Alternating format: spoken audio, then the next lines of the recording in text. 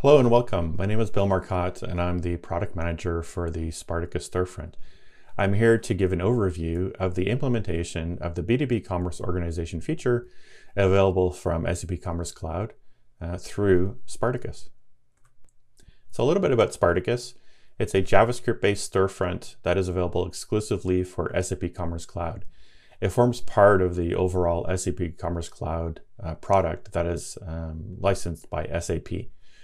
Spartacus, JavaScript based, is built using Angular, and what you do is you build an Angular app and you import the Spartacus libraries, and those libraries allow your app to access much of the functionality that's available through SAP Commerce Cloud.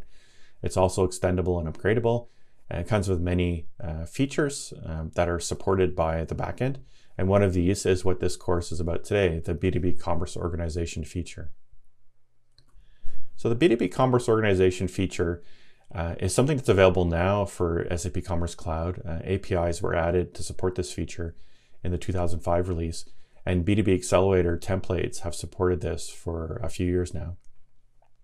The goal of this feature is to allow a buying organization the ability to track and control spending for purchases made by their buying employees. So an administrator might set up an organization that allows buyers to purchase, let's say, up to $100 worth of equipment per month, up to a maximum of $50 per order, for example. And this is all these concepts will be explained during this course. One easy example is a hospital network might have a lead buying administrator who will set up an organization that represents, nurses, doctors, orderlies, people that work at the hospital. And they have an account with a seller company that sells uniforms. And each of these people from the hospital network can log in and make purchases on the seller's website. The spending is tracked and limited, and then an invoice is sent back to the hospital network through an arrangement between the seller and the buying organization, the hospital. So this requires, let's say, a company that sells products that is using SAP Commerce Cloud, that is using B2B Commerce, and has set up B2B Commerce Organization. And what happens is let's say a lead buyer or buyer administrator requests an account and an agreement between the seller and the buyer for invoicing, and then the buyer administrator, the administrator for the buying company, can then set up the organization how they wish. And that screenshot you're seeing there is an example of what you see if you're the administrator, and it's something I'll demo soon. Some of the terms you're going to hear me say during the course, important to understand. Units are considered the basic building block of commerce organizations. So a unit can represent pretty much anything you want in your organization. It could be a store or a department or a group of people, or a city or a country.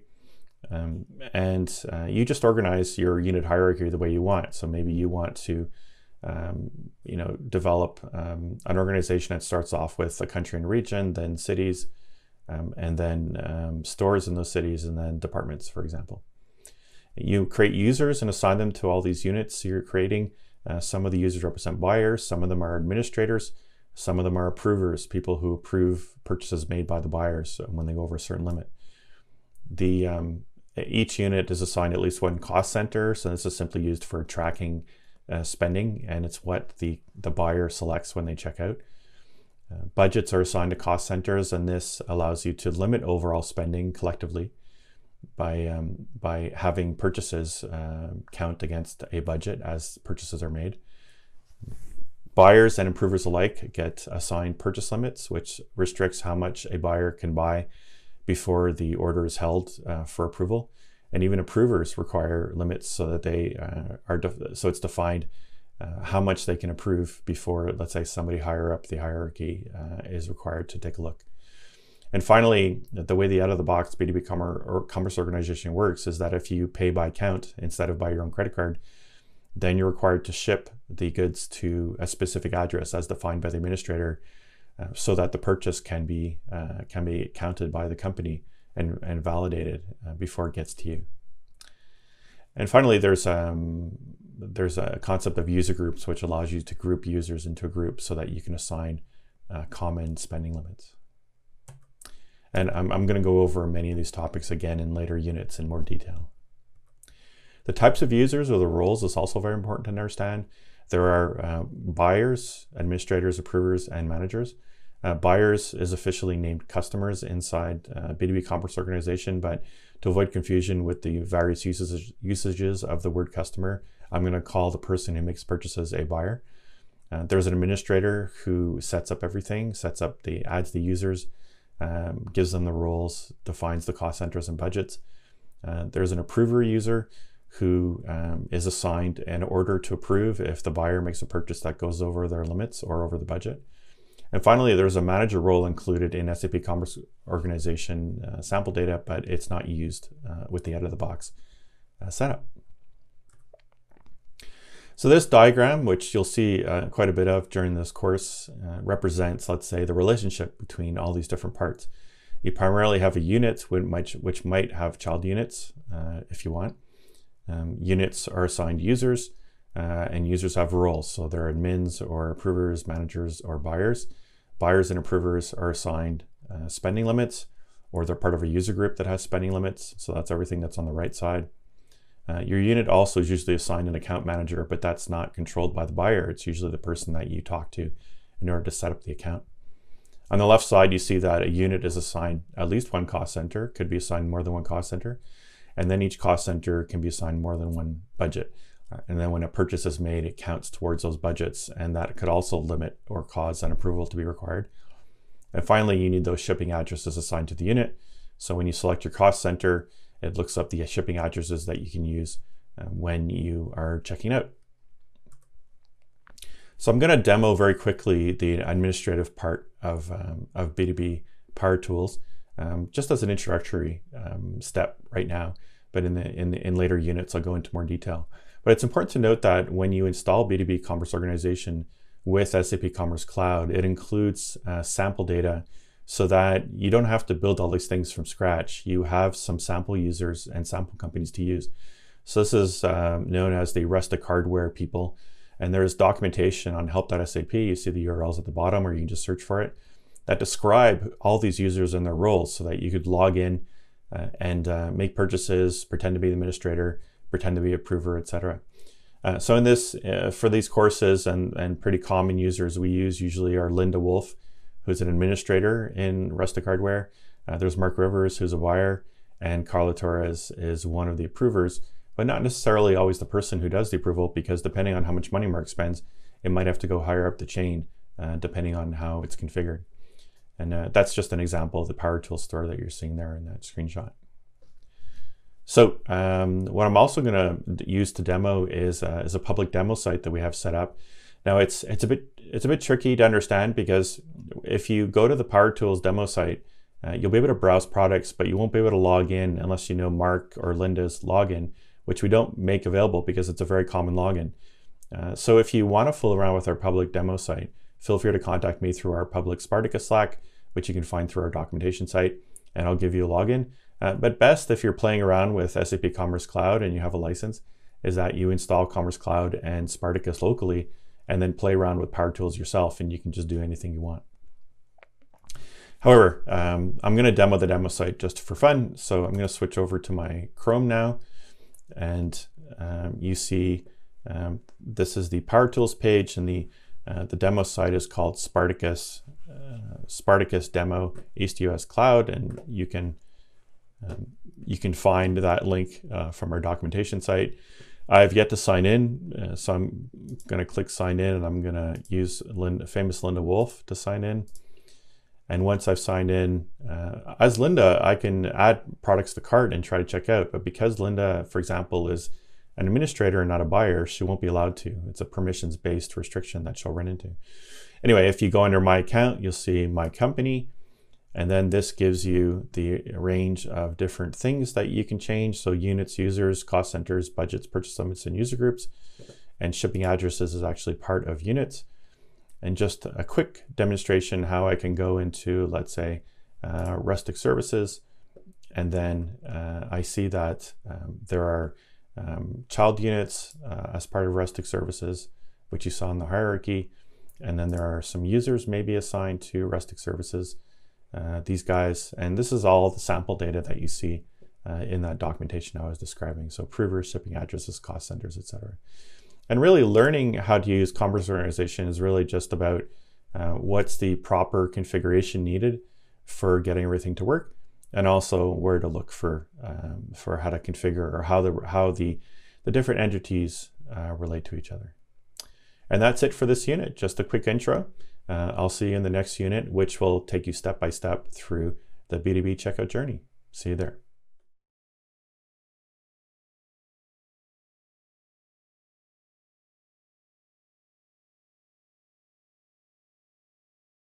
Everybody, welcome back. This is Unit 2 of the B2B Commerce Organization Spartacus course. And this short unit is about describing the checkout journey that's seen by a buyer who's part of an organization, in this case, the famous Mark Rivers. So before I demo, I'll just point out some of the differences between, let's say, a standard or core or B2C checkout versus B2B. So B2C or core, our standard checkout, you're very familiar with it. It's the same as everywhere else. You specify a shipping address, a way to get your shipment to you, and then payment details, most of the time credit card or PayPal or Apple Pay. And then finally you review the details and you submit your order. In B2B, the checkout journey is a little bit different because you still have the option to check out using credit card, but there's an option also to pay through your company account. And if you choose to do so, then you're also required to specify a cost center, and it links to a budget automatically in the background. And based on the cost center you choose, you end up being offered a specific list of shipping addresses that are defined by your administrator. So you're limited to where you can ship your goods.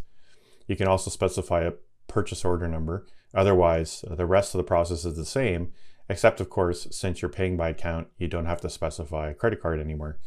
Like I said, you can always choose to pay by credit card, but then the whole idea behind B2B Commerce Organization is that you don't have to submit an expense to your company afterwards.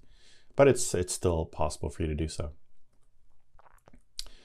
So if you're trying this out for yourself, I recommend just using the standard SAP Commerce Cloud backend installation using the CX recipe for the latest releases with the Power Tool Store enabled. And then if you looked up the help documentation on Power Tool sample data, you'll see that one of the buyers you can choose is Mark Rivers. And because SAP Commerce Cloud doesn't ship with default passwords enabled, there is a little bit of setup there, and all this is described in the Spartacus documentation and links to the help documentation for SAP Commerce Cloud. That being said, like I mentioned, if you want to fool around with our demo site, you can contact me, but I recommend doing a local setup instead, because then you can pretty much do anything you want. All right, let's get to the demo. So I'm going to switch over to my browser, and you can see that I'm pointing to a local Spartacus. In the previous unit, I was pointing to our actual demo, but because I want to make changes, I'm going to use my local installation. To start off, I'm going to sign in as Mark Rivers. So he's a buyer for one of the units in Linda Wolf's Rustic Hardware organization. And if you remember from the previous unit, when I was Linda Wolf, I had a My Company item in the menu, but here I do not, because Mark is simply a buyer. He doesn't have the role of administrator or approver. An approver would see an approver menu item. So just like normal, Mark can add something to the cart, and the difference here is when he goes to checkout. So here we go, proceed to checkout. If you're familiar with the B2C checkout, you notice a difference here. We don't start off with the shipping address, but you're able to enter a purchase order number, a PO number, and you can choose to pay by credit card or account. Now, if you choose credit card, and then you go through the process, it's just like before, shipping address, delivery mode, and your credit card details or payment details here. But of course, this is a B2B Commerce Organization course. We're gonna go with paying by account. And you see that the sections at the top change. So we have shipping address, delivery mode, payment details has disappeared. So I'm gonna go to the next step, and this is probably the most important one.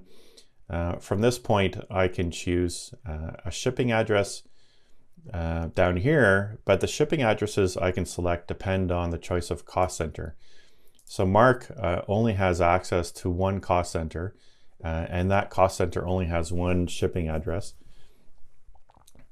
So the options for Mark are limited, but in a second, what I'm going to do is I'm going to add a new cost center and a new shipping address, and you'll see the differences. But so Mark has his selections done by default, so we hit continue, and then based on where the item is being shipped, there's the delivery options, and then finally you get to the review page, and you review, or you can go back. This is actually kind of new. You can go back and edit the purchase order number or the payment method, and then step through it again. So I'm going to submit this order. So I'm going to do another example where I add something to cart and I go to checkout. But what I'm going to do also is I'm going to go to a new window and I'm going to log in quickly as Miss Linda Wolf. And I'll be covering this in more detail, how to set up your storefront.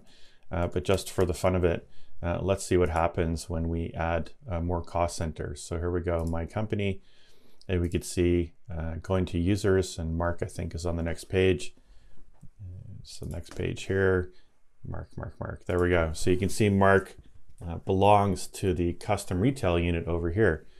And if I click on custom retail and I go to cost centers, I see that indeed the custom retail cost center that we saw when Mark went to checkout is there. So I'm going to create another one called a test cost center.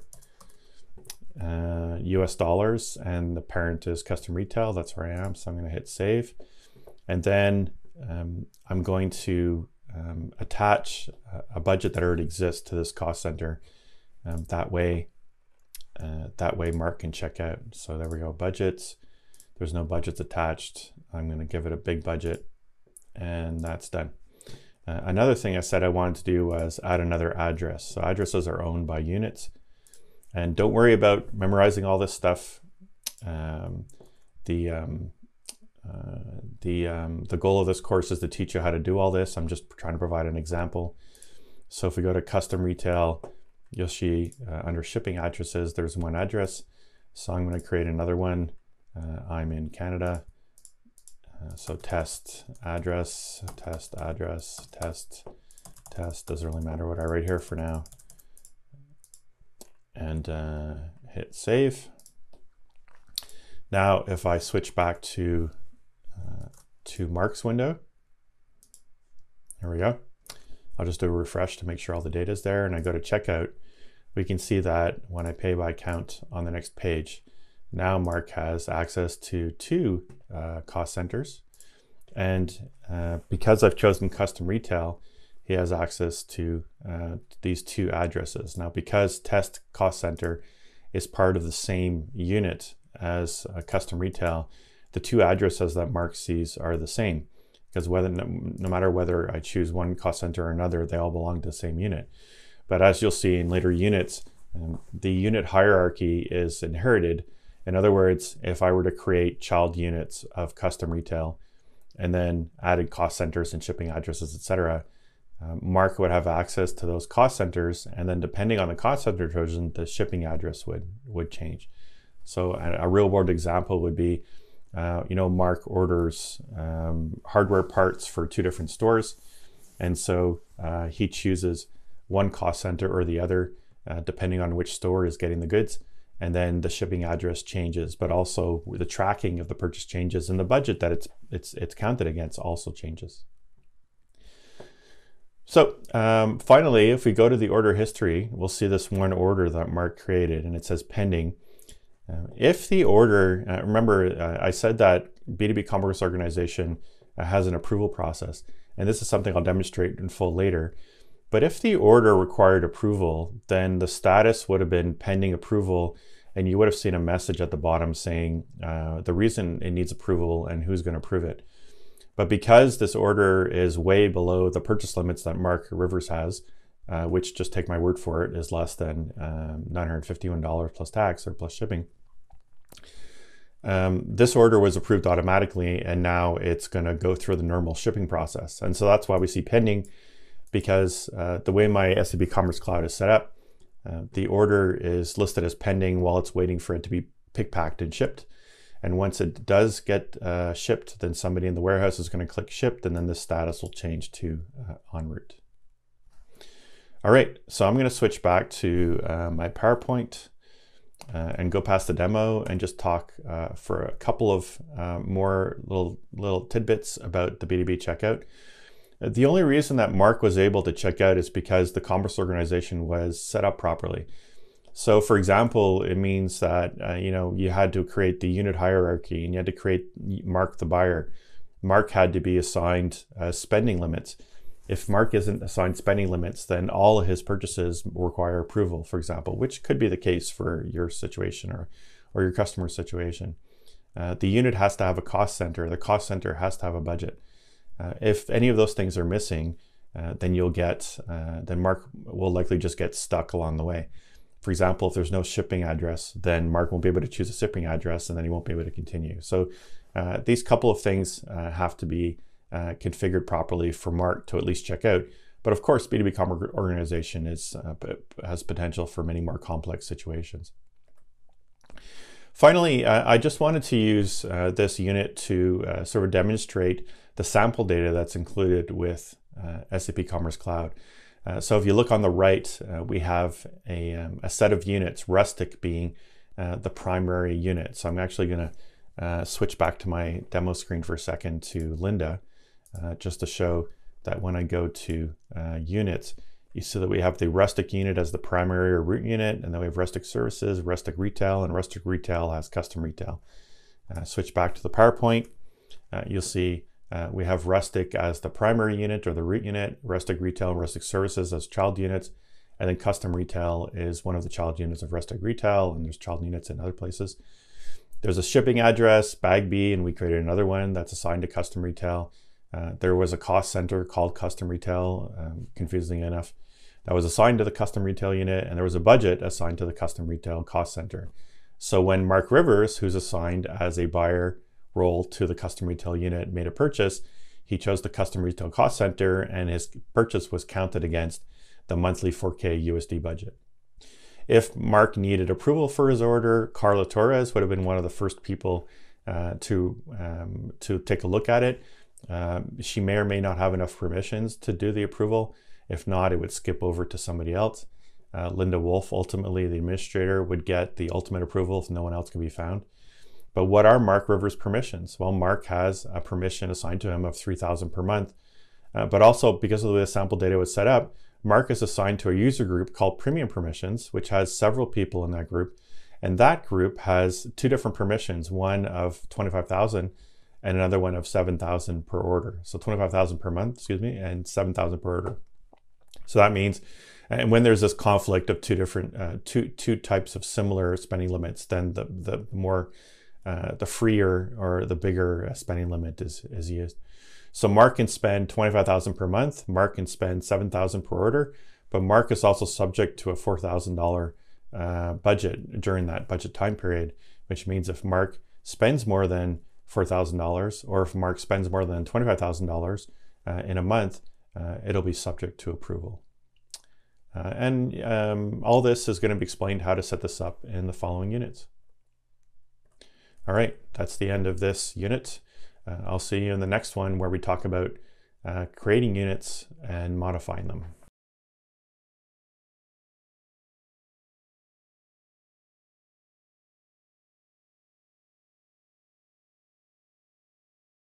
Hey everybody, it's Bill Marcotte speaking, the product manager for Spartacus, and this is Unit 3 of the B2B Commerce Organization course, Units and Shipping Addresses.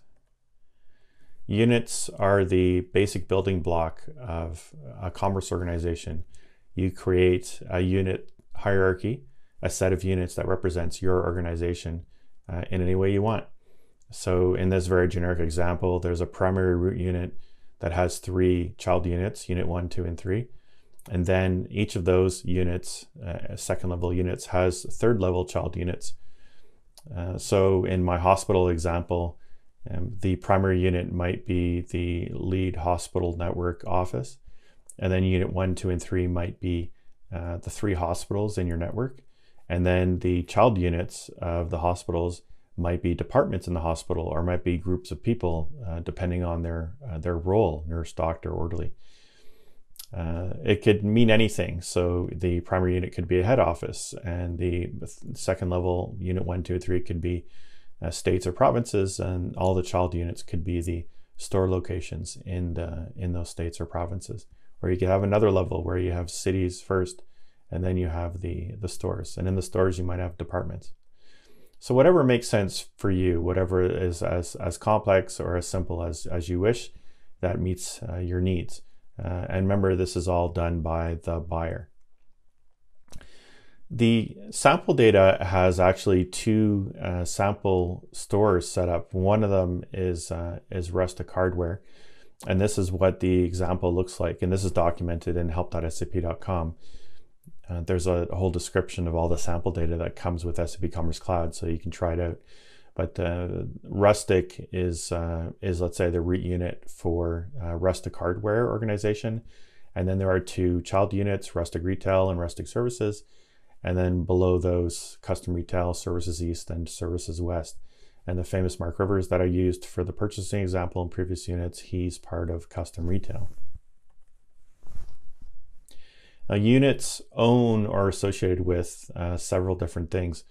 The first obvious thing is that a parent unit owns or harbors child units or subunits, and then those subunits could have more subunits. The second most important thing is that units are own or assigned users, and those users could have roles. So you might have a buyer user, an approver user, an administrator, all belong to the same unit.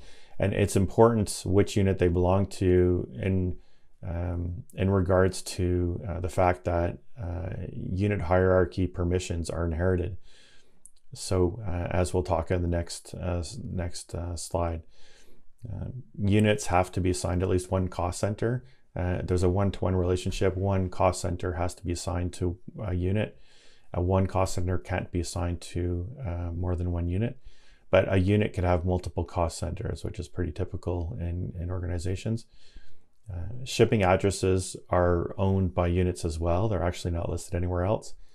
And these are the locations that you can ship goods to if you pay by account and you choose the cost center for this unit. So the shipping addresses displayed to the buyer during checkout depend on the cost center chosen. And remember, cost center, there's only one cost center, a single cost center is assigned to a single unit. So the cost center selection is unique. And then finally, and this is an important topic that we'll bring back a couple times during this course, you have people who are given the role of approver, and then you have approvers assigned to units. And what this means is you could have the role of approver, but maybe you're not the approver for the unit. You have to be assigned to be the approver for the unit. It's two distinct things. And it's actually meant to be flexible in that regard. So you could create, let's say, a complex hierarchy, but you could add all the approver users to the root unit. And then you might have, let's say, a second row of child units, and you would assign each of these people as approvers to each unit.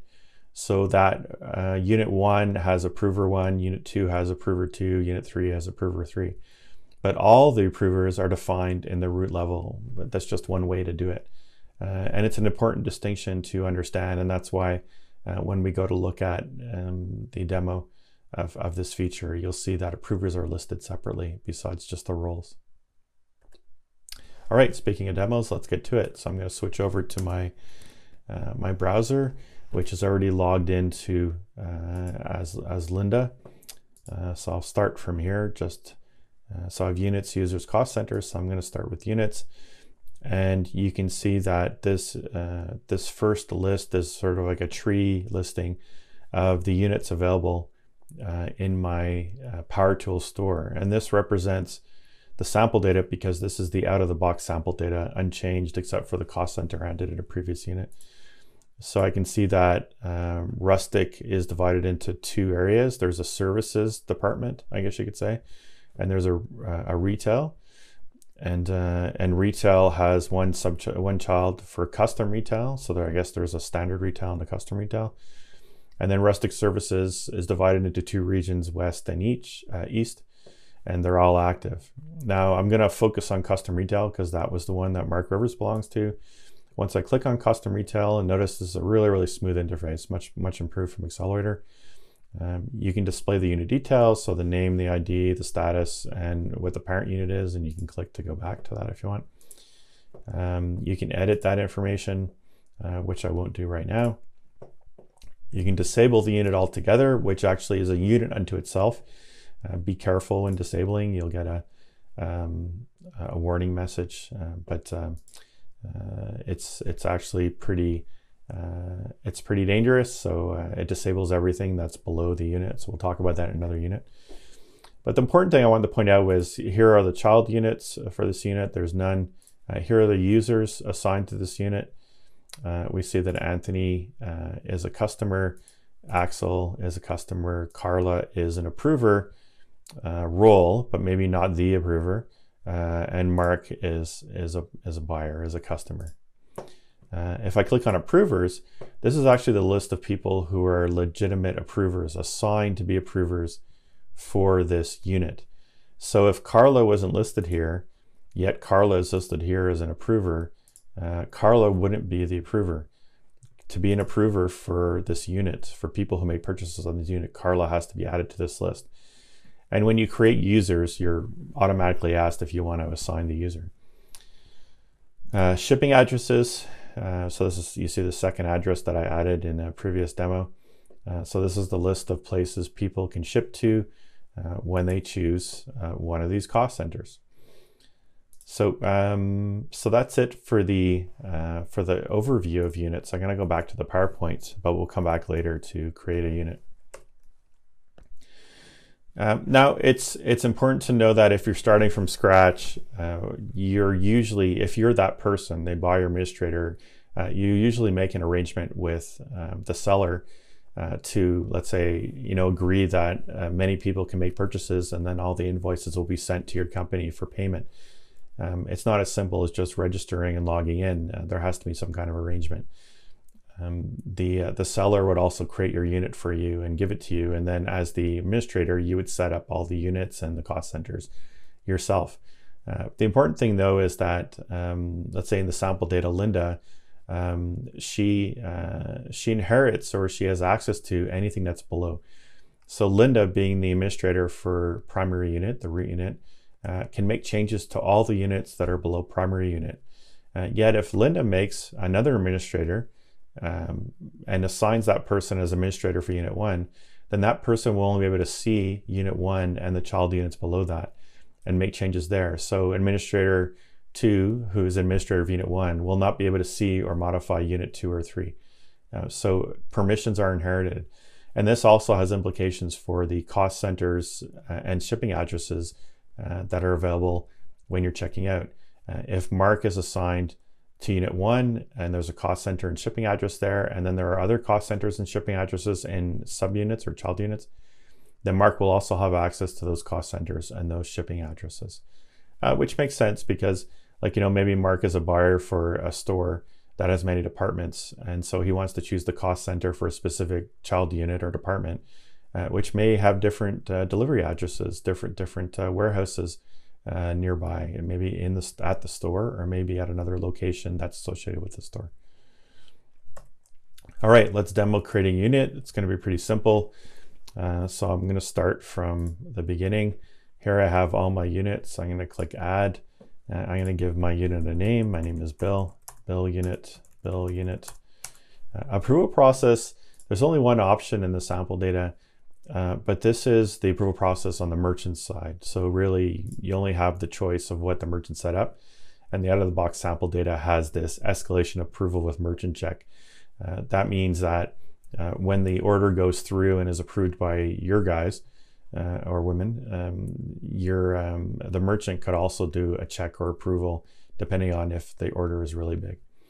And then finally, who's going to be the parent of this unit. So I'm going to choose custom retail just for fun. And then we see that now custom retail has a child unit. And if I click on custom retail and go to child units, you see that bill unit is there.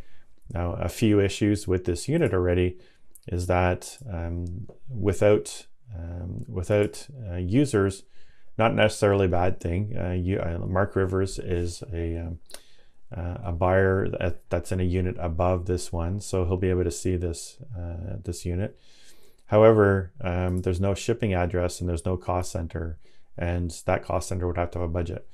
So this unit's pretty useless without those things, but we'll talk about that in other units of this course. Okay, I'm going to go back to my PowerPoint. All right. Okay, I guess I've started enough, but just one more time.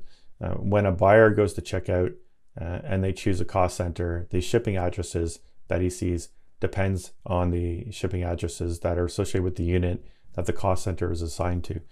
And this is what we're going to demo in a second, is creating a shipping address.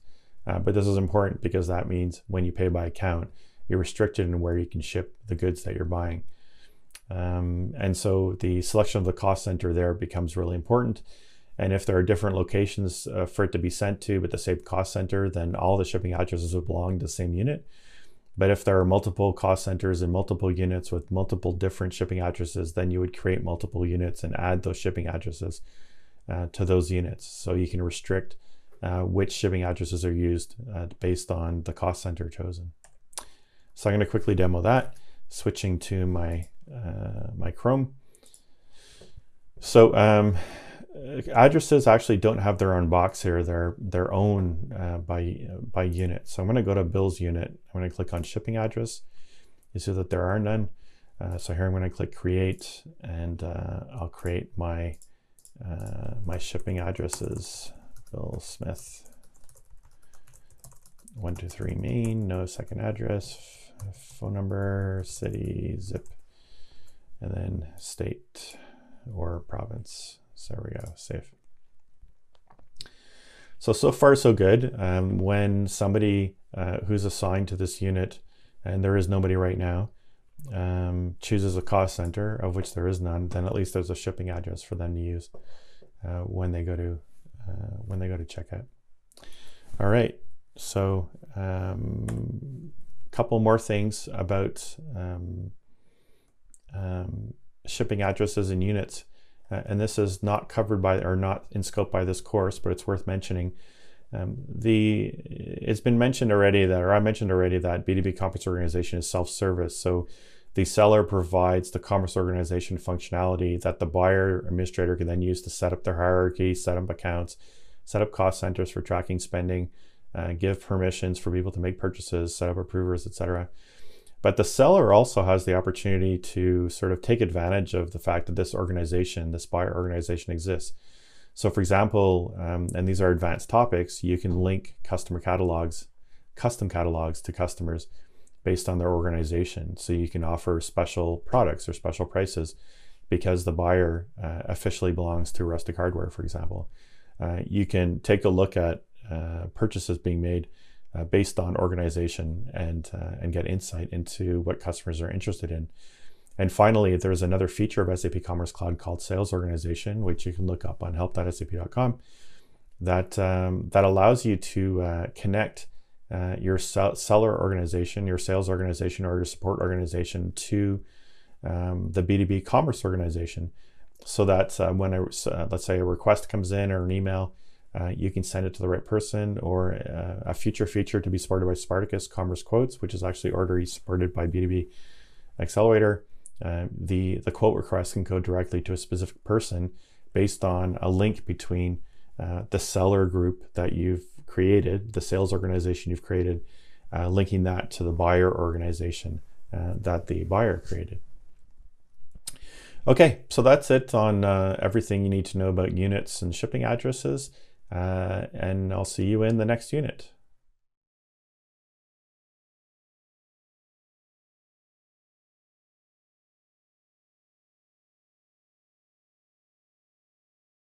Hey everybody, welcome to Unit 4 of the B2B Commerce Organization course. users and roles. So a user belongs to a unit. A user can only belong to one unit. But as we'll see, and as been mentioned, a user has access to or inherits permissions for any child units of the unit that they belong to.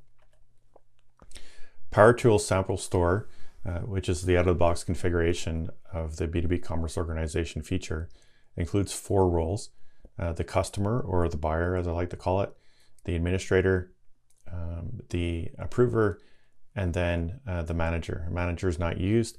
The buyer is obvious. It's the person who makes the purchases. The administrator is the person who does all the setup. And depending on where they are and where they're assigned in the unit hierarchy, they may not have access to all the units, just maybe their own portion. And then there's an approver role, which is the person who does approvals of orders that go beyond spending limits. But there's also, to make sure there's a distinction, there's the role of approver, and then there's a person assigned to do approval task for a unit. And we'll see that in this, I'll demonstrate that in this unit. So the role and the placement in the unit hierarchy is important. So Linda Wolf in the sample data is administrator who's assigned to the root unit. And Linda has access and can change anything under the root unit, so essentially everything. Whereas if a buyer was assigned to the rustic root unit, then they would be able to see, maybe they can't administer, but they would be able to see all the cost centers and select all the cost centers that you could access based on the hierarchy, the inheritance of permissions. However, in the out-of-the-box sample data, Mark Rivers, who's my example in this course, only has access to one cost center and one shipping address because that's the way it's set up for his custom retail unit. Now I'm just going to switch over to my browser to do a quick demo. What I've done is, actually I have to switch over to here. What I've done is if I've added a child unit to custom retail. So if I go to organization and then units, and then rustic retail, and then custom retail, you'll see I've added a new child unit called bill unit. And this bill unit has, has no child units, but it has its own shipping address in Alberta and its own cost center, subunit CC, which is different from the 2 cost centers that are available in custom retail. So here's 2 cost centers that I created in for previous demonstration purposes for previous units of this course with their own shipping addresses, bag B and test. So I'm just going to switch to Mark Rivers checkout. I'm going to refresh to make sure it's all there, just to show that that Mark, even though, I should switch back just for a second. Even though Mark in the bill unit, if you look at the users of bill unit, this list is empty. Mark is assigned to the parent unit of bill unit, so custom retail users. There's Mark. So this is just to show that show the inheritance. So I go back to checkout, and you see that by default it's choosing custom retail, but I have the choice of using the custom retail test cost center, and the addresses don't change because the custom retail and custom retail test CC are both they both belong to the custom retail unit. However, the subunit cost center belongs to the subunit that I created, and when I select this, I get a different address. Here's the address in Alberta because I chose the cost center, and the reason Mark can access this is because the unit that has this cost center is a child unit of what Mark belongs to, and permissions are inherited. So that was just to show that. So I'm going to switch back to my PowerPoint. Okay, well, actually back to demoing. We're going to be creating a user and assigning a password. So this is aimed at administrators. So I'm going to go to the administration window I have. So let's say you're creating a new user. There are actually 2 steps. So I'm going to the list of all users. Title, the usual stuff, Bill Smith, billsmith@sap.com for his email. And then I have to choose what role we want. So I'm going to choose customer to start, and then choose the unit. I'll use bill unit. So this guy is going to be a buyer. So I'll click save. And then if I go to organization, units, bill unit, I should see Bill Smith show up there. That's great. So another way to create users is to do it from the units listing. But in this case, you're saying, oh, I want this person assigned to this unit. So you can't change it here. You see that it's hard coded kind of. So I'm going to create an approver called, approver at sap.com. And I'm going to make him an approver. And this is where I wanted to point out the distinction between a role of approver and assignment of approver. So I'm going to click approver, and then you have the choice to add this user to the approvers of this unit. You may or may not want to do that depending on how you're setting up your organization. So I'm going to check this box, and what I expect is that the user gets created, and also when I click on the approvers list, I should see the person's name show up there as well. So I'm going to click save, and just for comparison's sake, I'm going to create another user. Did it save? Weird messages. I'm going to create another user called approver2 at sap.com, and I'm going to click approver. Let's call him at not assigned, just to distinguish, not assigned approver. And then I won't click this checkbox and save. Approver2, save. There we go. Okay. So now if I go to units, bill units, I'm expecting to see, well, first of all, I have 3 users, the approver user, Bill Smith, and then the approver who is not assigned. And then when I click on the approvers link, I should see only approver, not the other approver that was created.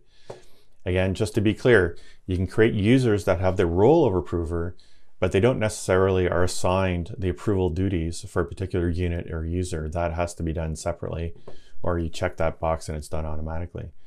And also don't forget, when you're setting up approvers, you can actually assign approvers directly to a user. So in this case, Anthony Lombardi doesn't have an approver, but you see that some of these people could be made approvers. All right. The last thing I'll talk about with users, and then I'll move on, is that they don't automatically get an email address. So if I go to my approver and this person tries to log in, they won't be able to. So you'd have to click change password just to enter a password. Whoop, those passwords don't correspond to our minimums. Whoop. One more try. There we go.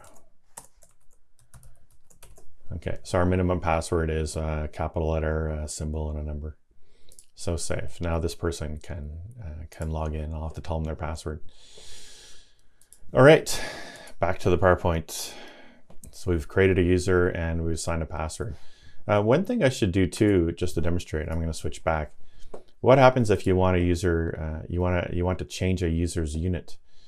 That's easy enough to do. I'm going to go to the approver not assigned, and I'm going to click edit.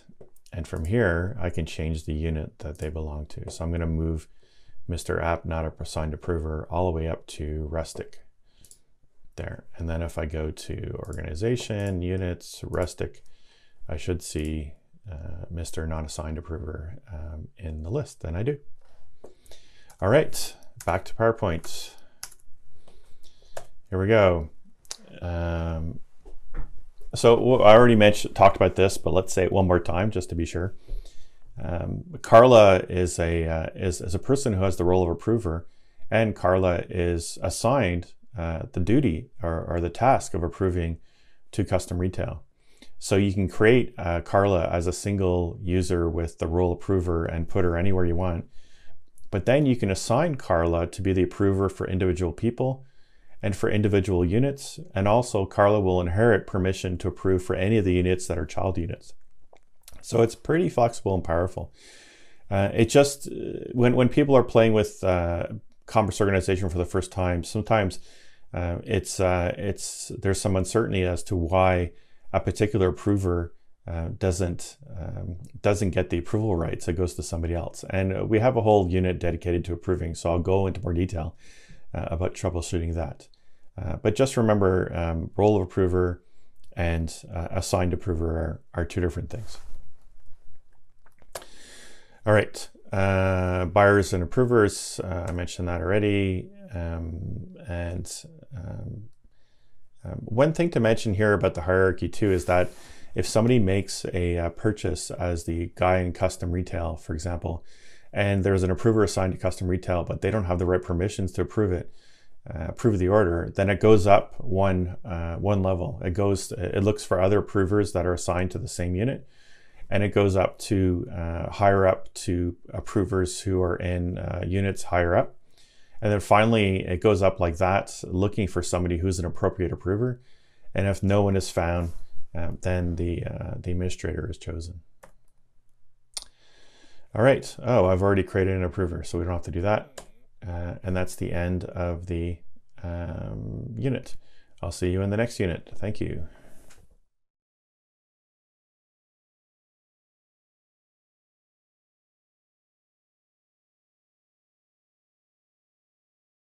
Hey everybody, welcome back to the B2B Commerce Organization course. This is Unit 5, Cost Centers and Budgets.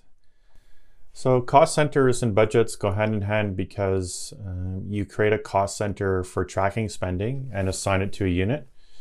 And the person who is assigned to that unit as a buyer or let's say has access to the child units because of the inheritance of units, chooses a cost center during checkout, but then the budget that's assigned to that cost center is used to limit spending. So order totals accumulate against a particular budget when cost centers are selected, and then it's good for tracking and budgetary purposes. Budgets are created with a specific period of time in mind, whereas cost centers are essentially just a number.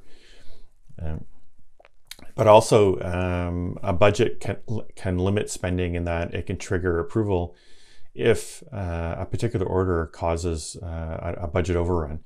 So for example, if you have a budget of $1,000 in 1 week and 10 people spend $1,000, 10 people spend $100, the 11th order that started with that same cost center combination with budget will be triggered for approval because now we've blown the budget, I guess you could say.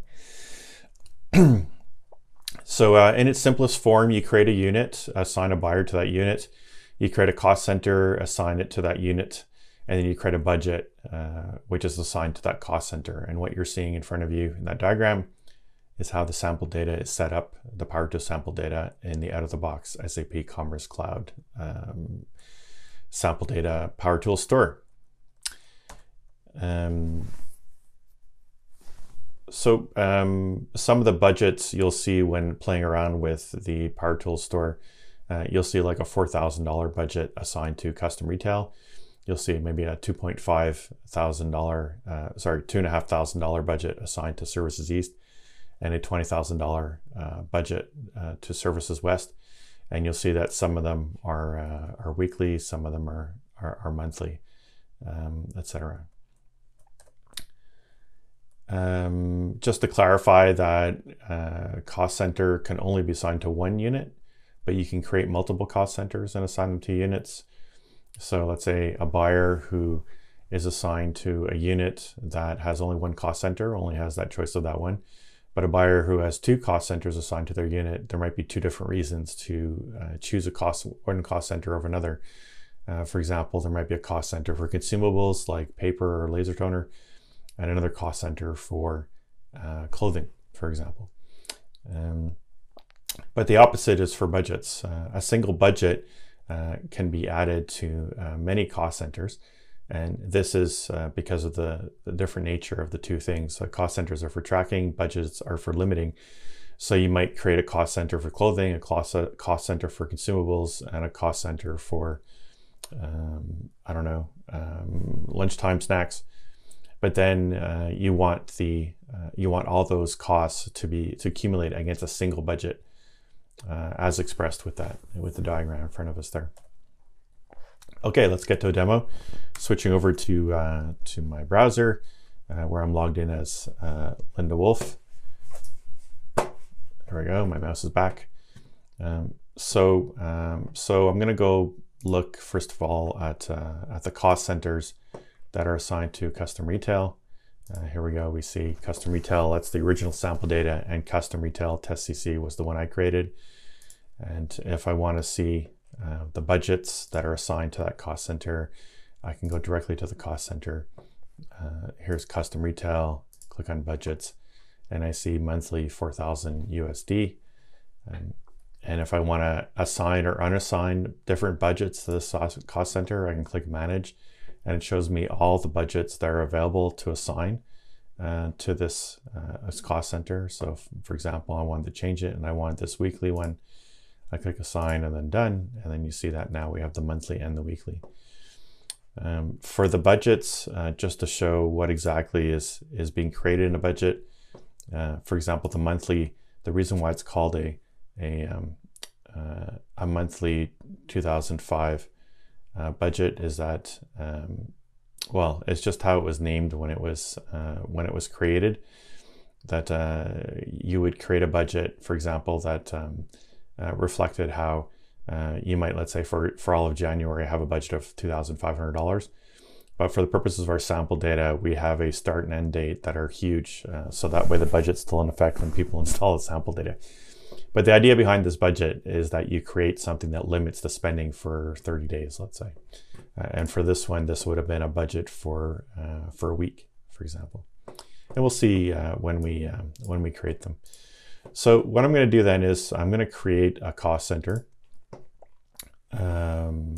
So by doing it from the cost centers list, I can assign it to any unit. So I'm gonna call it cost center unit 5, and I'll use the same code.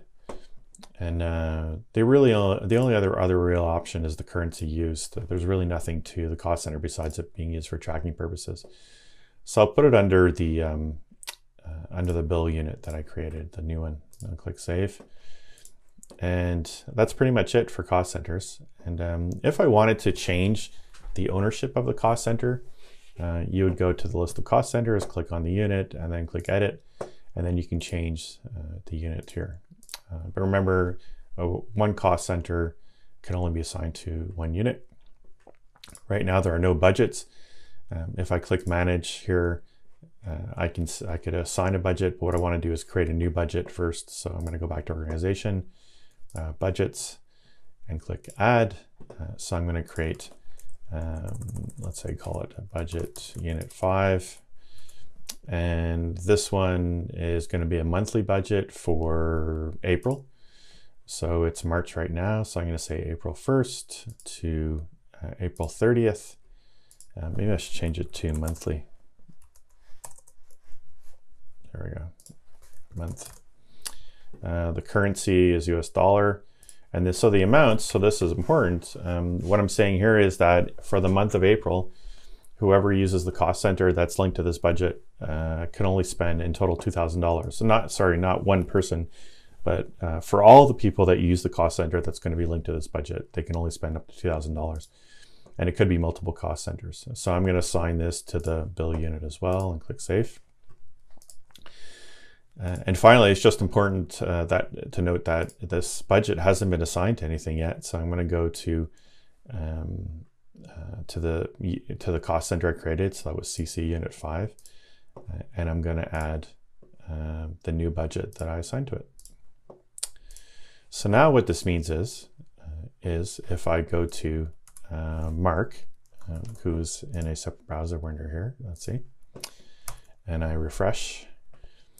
Then when I click on the list of cost centers available, I now see the new unit, the new cost center I just created, Unit 5. And this purchase is going to be made against a different budget this time. It's going to go against the budget Unit 5 month, which is $2,000 for April.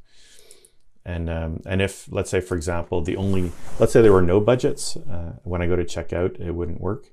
And also, if the budget has expired and you go to checkout, it still wouldn't work. So there's checks and balances. You can't check out unless you have an active budget or an active cost center. And if any of those things don't work or are inactive, or just, like the budget is outside of its month or its time period, then you're not allowed to check out, and that's the way it's supposed to work. You're not supposed. It's to track, restrict, and to limit spending. So in that case, you would call up your administrator and mention that there's this problem, and then they would fix the problem by going into B2B Commerce Organization and correcting it themselves. All right, that really is it for the cost center and budgets. There's a few interesting points that come after this slide. A reminder that that the cost center is super important, because during checkout they select the cost center, and that sort of starts the whole ball rolling.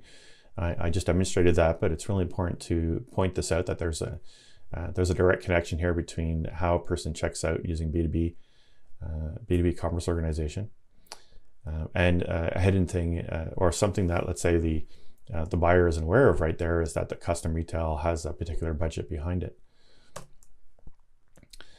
It bears repeating as well that the cost center that a buyer can select depends on the unit that they belong to, or the unit that they have access to. So in this example, we have rustic retail and custom retail, and Mark belongs to custom retail. So that means he has access to all the cost centers that are part of custom retail. But if there were other units, as demonstrated in my examples, he would have access to those cost centers as well. And it's just not immediately obvious. That's why I'm mentioning it. And finally, the shipping address that Mark can ship to is locked, right? It's defined by the administrator and depends on, again, the cost centers and the units that are chosen. And this example, it just reiterates the idea that once you choose a cost center, the budget that's assigned to that cost center is the one that's used for limiting overall spending for the group of people. So those are the things that are affected or associated with cost centers and budgets, but it's important to mention a few of the things that aren't associated with it. For example, purchase limits are not related to the cost center. Purchase limits are assigned to users directly, or they're assigned to user groups. So depending on how you've configured your organization, or if you're using the sample data that comes with Power Tools, the purchase limit that's applied to a particular user or a particular buyer will either be part of their own user definition, or it would be part of the user group definition that they belong to, but nothing to do with the cost center or the budgets.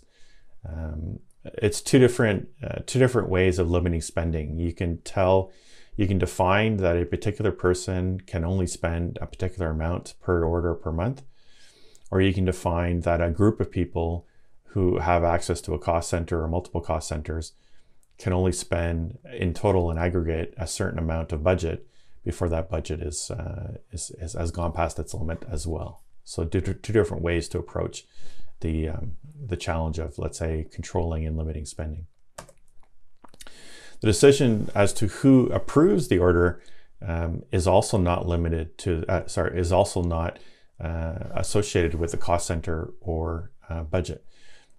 As we saw mentioned in previous units, and as will be more thoroughly explained in a future unit, the approver is either assigned directly to a unit or directly to a user. And if that approver doesn't have the right approval permissions, let's say, then it goes up the chain to somebody else who's higher up in the unit hierarchy, to the point where if they run out of approvers, then the last administrator standing is the person who would do the approvals. Especially if, for example, you might have an approver who can approve small orders, but then if it goes over budget, then the administrator is the only person that's allowed to approve that order.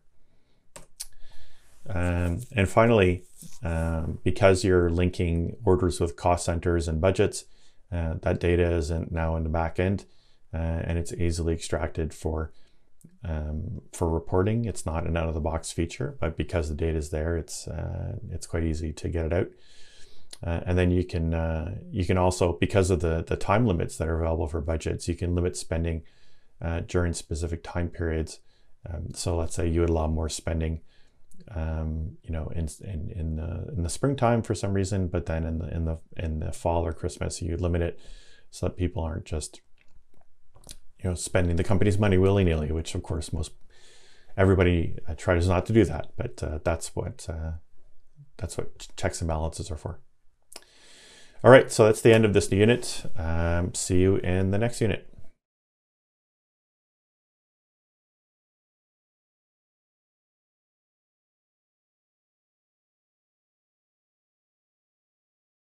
Hey everybody and welcome. It's Bill Marcotte. I'm the product manager for Spartacus, and I'm here with Unit 6 of the B2B Commerce Organization course, Purchase Limits and Approval Process. Purchase limits are used to define when an order placed by a buyer in your organization, whether the order is approved automatically because it's below certain limits, or whether it requires approval by another person who's defined as the approver for that person or for the unit. Normally a buyer will have both order and per month limits or per time span limits, let's say. So if, let's say, the order limit was $100 and the per month limit was $500, an order would be approved automatically. And if it was above that, the order is held for human approver, again in the buying organization, nothing to do with the seller, to go in and check the order and click approve before the order continues to the workflow. It's important to note that the order is actually placed, so it's not like a cart or in a status of waiting to be placed in SAP Commerce Cloud. It's an actual order, but that is being held in the workflow until the approval is given. And all orders go through this workflow. So even if something's automatically approved, it still goes through this workflow, and then it's given the approved status. There's a third approval type called budget exceeded, and this is when orders that are counting against a budget. If you recall from the cost centers and budget unit, whenever you go to make a purchase, you have to select a cost center, and there are budgets associated with that cost center. So if the cumulative order totals for all the orders against a single budget go over the budget, so there's a budget overrun, then the order is also held, even if the other restrictions are good.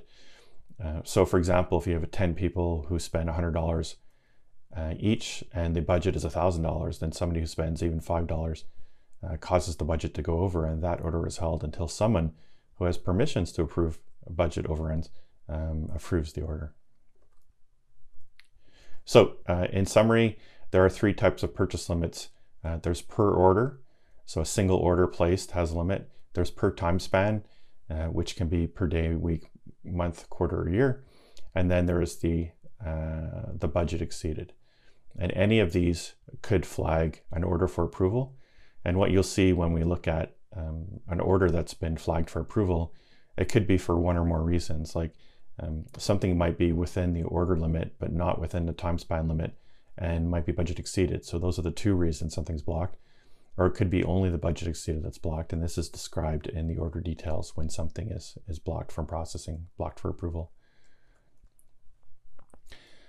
So you can assign purchase limits directly to a buyer, or to save some time and to keep things more organized, you can assign buyers to user groups and assign a purchase to a user group. And this is actually done both ways in the sample data that comes out of the box with SAP Commerce Cloud. Purchase limits also apply to approvers, not because approvers make purchases, but because approvers do approvals. And so let's say a buyer might have a limit of spending $100 per order, $500 per month, but an approver might have a limit of being able to approve orders that are up to $5,000 per order and $10,000 per month. And if those limits are exceeded, then the selected approver, or the approver that usually might do an approval, is skipped over in favor of someone who has more permissions to do the approval. And it goes, what happens is when an order requires approval, the workflow looks up the chain to see which approver what is the first approver, or who is the first approver that can approve this order based on all the different configuration settings. And finally, if no approver is found, then the top level administrator is given the task of approving. An approver could also have, and a buyer can also have a budget exceeded approval, meaning that, let's say an approver normally approves per order or per month limits, but when they go over budget, this might be something set by someone higher in the administrative chain. So an approver might not necessarily have budget exceeded permission. In other words, when let's say 10 people order 10 orders that go over budget, the 11th order gets blocked. And because, let's say, another person might be in charge of the budget, they might have the ultimate decision-making power for allowing an order to continue, even though the budget has been blown, right, overrun. So this is a setting you can add. You can give approval to an approver. You can give budget exceeded to an approver or not, depending on how you want to set up your commerce organization. So here's one example, or actually here's a few examples. So you say you have Bill Buyer, who's got a per order limit of $500 and a per month limit of $1,500. And the approver has a per order and per month limit of $10,000 and $30,000 respectively, but Anne does not have the budget exceeded permission. So given that no orders have been placed yet, if Bill places a $100 order, it's automatically approved. If Bill makes a $5,000 order, that goes over the per order limit and also goes over the per month limit.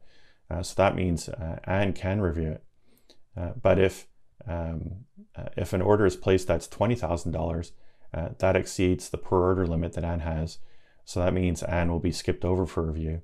And if the order goes over budget because many people are making purchases and the cumulative budget has been surpassed, then also Anne cannot review, even if the order is within budget purchase limits, because Anne just doesn't have that permission to do so. All right, so I'm going to switch to a demo.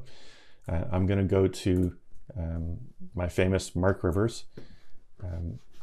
The idea is that Mark has certain per order and per month spending settings, and if I were to spend more than that amount of money, then my order will be flagged for approval and won't continue. So I'm actually going to not look at Mark yet. I'm actually going to switch to my my company, my commerce organization login I have here with Linda Wolf, who's in charge of Mark and many others.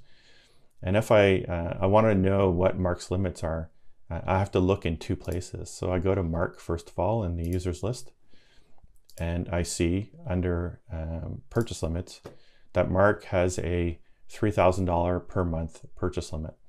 This is the name of the purchase limit. Of course, the actual numbers could be different. So let's go to the purchase limit and see if really the $3,000 per month purchase limit. Yes, there it is, $3,000 per month. Okay. And I just want to go back here just to show Mark's initial approver is actually, no, it's not assigned directly to Mark. Let me go back for a second. So remember, approvers can be assigned to people or to units. So what I really want to do is look for Mark's unit and then look for the approvers. And I see that Carla is the initial approver for Mark for custom retail. Anybody in custom retail making purchases, they will, if an order needs approval, they will first look at Carla. However, and something that I have a troubleshooting section at the end of this course, because sometimes it can get confusing about why something, an order is flagged or not, or why Carla is the approver or not. So the other thing to look for when you're working with commerce organization and approvals is that Mark or your user might also belong to a user group, and indeed Mark does belong to a user group, premium permissions. And premium permissions, remember, user groups can be assigned their own purchase limit. So if I look at user group and see premium permissions, I see that there are purchase limits. I just have to refresh here. Okay, I see that purchase limits are assigned to this as well. So Mark belongs to premium permissions, and he had the 3,000 per month order limit, but he also has a 25,000 per month order limit here. So there's kind of a conflict, two same types of limits for the same person. So In this case, the system, the workflow system, will take the more permissive permission. So following it logically, then Mark can spend $25,000 per month because he's part of this user group. But he also has a limit of $7,000 per order. So all that to say, what we expect is, so given that there are 2 per month limits, one of 3,000, one 25,000, that means if Mark spends more than 25,000, the more permissive number, per month, the order will get flagged. So if Mark spends $24,999 and then spends $2, the order will be flagged because he's gone over his monthly limit. But also if Mark makes a single order over $7,000, it will also be flagged for approval. So I'm going to switch back to Mark's login. So just to recap, we expect that an order to be flagged for approval if Mark spends over $7,000. That's one way for Mark to have an order held for approval. And what I've done is I've actually spent $7,000 and a bit of dollars already. So I'm going to go to the order history, and I say you have 2 orders, one from previous units where Mark spent $960, and that says pending. So that means that because it doesn't say pending approval, that means that that order was actually approved automatically, and it's just waiting to go through the normal pick, pack, ship process. And if it had been shipped already, it would say shipped. But this order that I just placed now says pending approval because indeed I did spend more than $7,000.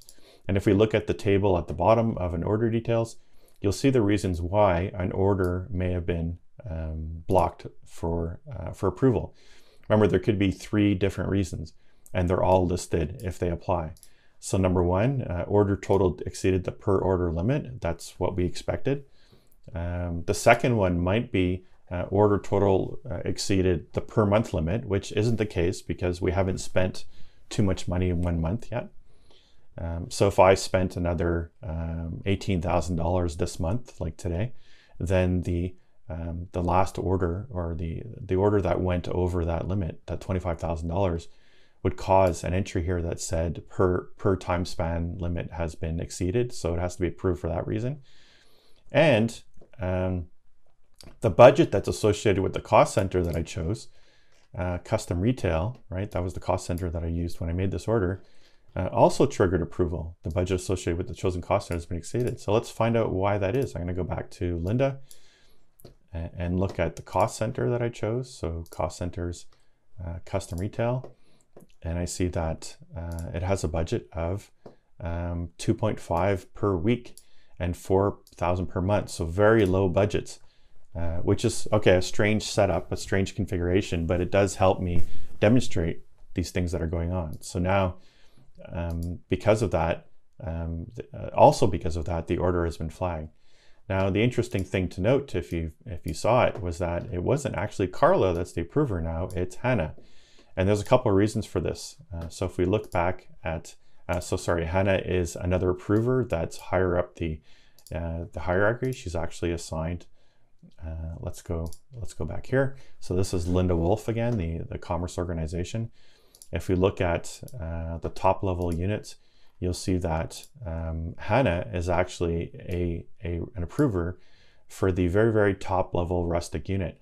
So essentially, Hannah is one of those people that is the last approver that is sought out when an order needs approval, if no other approver can be found. And if Hannah even can't even approve it, then the order would be turned over to the administrator for approval. So let's look up what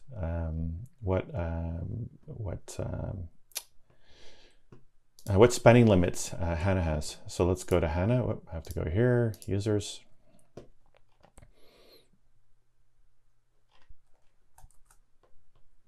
Okay, Hannah. We see that Hannah has the 20,000 per order, budget exceeded. Remember, we talked about how only certain approvers have budget exceeded.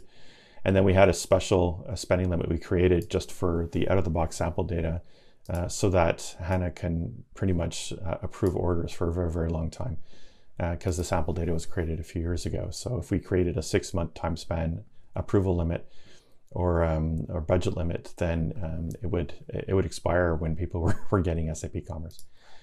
So HANA is pretty much can approve almost anything, but if HANA couldn't approve something, then it would go to the approver as the ultimate approver. Now, why didn't Carla get to approve it? Let's go look at Carla's settings. So Carla's purchase limit is only a 4,000 UK order. 4,000 USD order.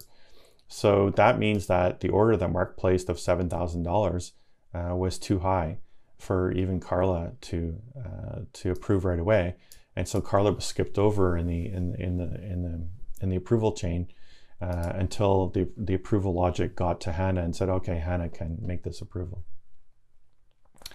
So this demo is about creating and assigning spending limits. So I'm going to go to purchase limits. You see the list of purchase limits here, active, and the actual limits. If it's a per order, it just says the amount, and if it's a per time span, I want to go back. If it's a per time span, then it says amount per something, per month or per year. So I'm going to click add. I'll create a test spend limit. I'm going to create a per order of, I don't know, I guess $1,000. And I'm going to assign this to custom retail. It actually doesn't matter which purchase limit, which unit you assign it to, although it does get tricky because if an administrator can only see certain units, then you'd have to assign this purchase limit to that to units that the person has under their permission list. So I'm going to save that there. It's as easy as that. I'm going to create another one called test spend limit time span. And this one is just to show the different options. So if I choose per time span, I get to choose whether it's per day or week or month, quarter or year. So I'm going to choose per day, it's in US dollars, and I'm going to choose $10,000 just to make it big. And it's same, I'm going to assign to custom retail as the owner of this purchase limit. However, to make actual use of this purchase limit, I have to go to,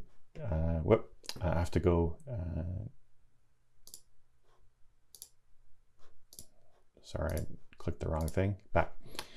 I have to go to either the user or the user group. So if I want to go back to, let's say I'll go to a new customer, this guy Axel, and I see he has, no purchase limits. Now Axel might belong to a user group. Let's see, yeah, he belongs to standard permissions. But let's say I wanted to give Axel a special permission just for him. Then I can click manage. And I can go to the purchase limit I just created, test spend limit time span, and click assign. And then, by the way, there's a bit of missing information here. I mean, this is the title of my purchase limit, but I really want to know what the actual numbers are. And in an updated release of Spartacus 3.2, you'll see an option to be able to see those details. So it'll be much easier to understand the details of what you're assigning to someone. In any case, and I can assign this one too, and these are not assigned. Oop, I did it too fast. So now I click done, and I see that Axel has assigned these spending limits, and whatever they happen to be, they will apply when Axel goes to make a purchase, and be part of that incredibly complex logic chain that kicks in when Axel places an order. All right, that's a quick demo of that. I'm going to actually demonstrate approving the approval process itself in the next unit. But for now, switching back to Mark, just to summarize what's happened with Mark's order. So now the settings that Mark has, whatever they are, that apply to Mark for his spending limits, I've exceeded them. And the reason why an order is now blocked for approval is listed down here. And HANA actually will get, could get an email depending on how the SAP Commerce is configured, or HANA will see this in a list of approvals that she needs to do. And if Mark doesn't get an answer, he can just contact HANA.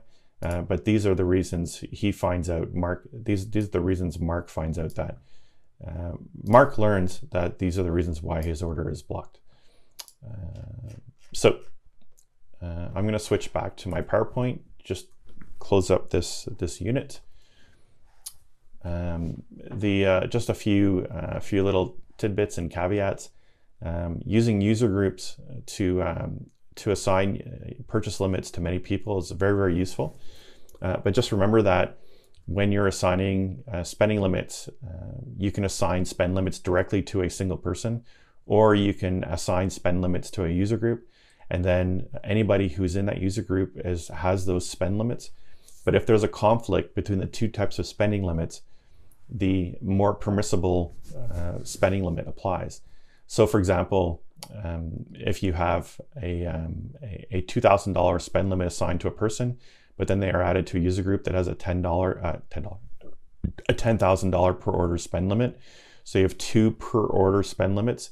The one that's more permissible is used when trying to figure out whether or not an order should be automatically approved or if it requires approval. So that's an important thing to check when you don't see things working the way you want. So I'm just going to demo assigning a purchase limit to a user group. So I'm going to switch back to my browser, and I see that I'm on Mark right now. So I'm going to go to Linda Wolf and Commerce Organization. I'm going to click user group. So the purchase limit already has to exist. And I see that there's limited permissions, premium permissions, standard permissions. So I'm just going to create one called test user group. And it'll belong to custom retail. And then what I can do from here is I can assign people to this user group. So I can, for example, I can go ahead and assign Mark. I'm just doing this as an example, but now Mark belongs to two user groups with two different types of spending permissions. That could get pretty confusing. But it is that power and the flexibility that's in your hands as the buyer organization administrator. So if it works for you to have multiple user groups, then that's great. I mean, for example, you could create one user group for per time span permissions and one user group for per order permissions. And then you just group people in whichever user group you want. So I'll click done, and you see that Mark Rivers is part of this, but there's actually no purchase limits yet. So I'm going to add that by clicking manage, and I see that I have the list of all the purchase limits that I can assign, just like when I'm assigning to a person. So I'll assign test spending limit and then this one as well, the time span one. And now I see that Mark belongs to this user group, and this user group has its own purchase limits. All right, now back to the PowerPoint. A couple more things to mention, especially since it can be confusing about, or it might not be obvious why an order is not being flagged for approval, or if an order is being flagged for approval, why it's not being flagged for the reasons you thought, or if it is being flagged for approval, why it's not the approver that you thought would be approving it. So some things to check. For example, if you create a user and assign a per order limit, but no per time span limit, then the order is always going to be flagged for approval because the system thinks if something is missing, then it's zero. So you can create a per order limit of $10,000. Great. Somebody spends $5,000 that's within the per order limit. But if there's no per time span limit, per day, per month, per year, it's deemed as zero. And so you automatically go over the per time span limit. So that's one thing to remember. The second thing is to look for the time span dates of budgets. So a budget, if I switch back to my browser, if you recall, if I look at budgets, budgets are given not only a number, but a time span for when they're effective. Now the out of the box sample data has a huge time span, again, just because we want the sample data to work no matter if you used it 6 months after the software was released or 5 years after. But you would normally set a time span that makes sense for your organization, like let's say for a year or for 6 months. So if a person is linked to a cost center that has a budget that is no longer valid because of the date, then it's like having no budget at all, and it's just flagged for approval or gives an error, depending on the situation. And of course, what I just mentioned now, is there a budget defined at all? Approval, really what that's saying is approval is not just about spend limits, but it's about whether budgets are defined properly with the cost center and if the budget dates are valid. And finally, if you're sure everything is correct and you're still not getting what you think is right, it's good to check whether the user belongs to a user group that has different spend limits than the spend limits that are assigned directly to that user, which I demonstrated. So you go in those two different places and you see, and then if you've set a spend limit of $1,000 assigned to the user, but then they're part of a user group that's got a $25,000 per order limit, then the order will be permitted because the more permissible limit of the same type applies. And finally, a word about budget exceeded. It's kind of a yes/no question. When the approval workflow starts, when the approval starts to do its thing and to decide whether or not an order should be blocked for approval or held for approval, the order, one of the things that the system checks for, the workflow checks for, is, well, has the order caused a budget overrun? So let's say, again, you have 10 people spend $100, the budget is $1,000 on the 11th order, then you suddenly have a budget overrun. So then it's subject to to continued examination through the approval workflow. The buyer himself could have, or herself could have, a budget exceeded permission. If they do, then the purchase is allowed. And some people may have budget exceeded permissions along with spending limits. Again, the flexibility of the system allows you to do that, but usually you want someone to approve that because now you're breaking the budget. But if the buyer does not have the budget exceeded, then it goes to, okay, the approver that's assigned to this person, can they approve it? But if that approver does not have a budget exceeded permission, then they cannot approve the order either, and then it keeps going. So even though a buyer and approver may have the per order and per time spending limits that allow them to make a purchase without approval, if the budget has been overrun, then they have to have this budget exceeded permission in order to either get automatic approval or to give approval. And if not, then it just goes higher up the chain until it finds someone that does have budget exceeded permission, or ultimately it goes to an administrator for approval, so an exceptional case. All right, that's it for this unit. I'll see you in the next one.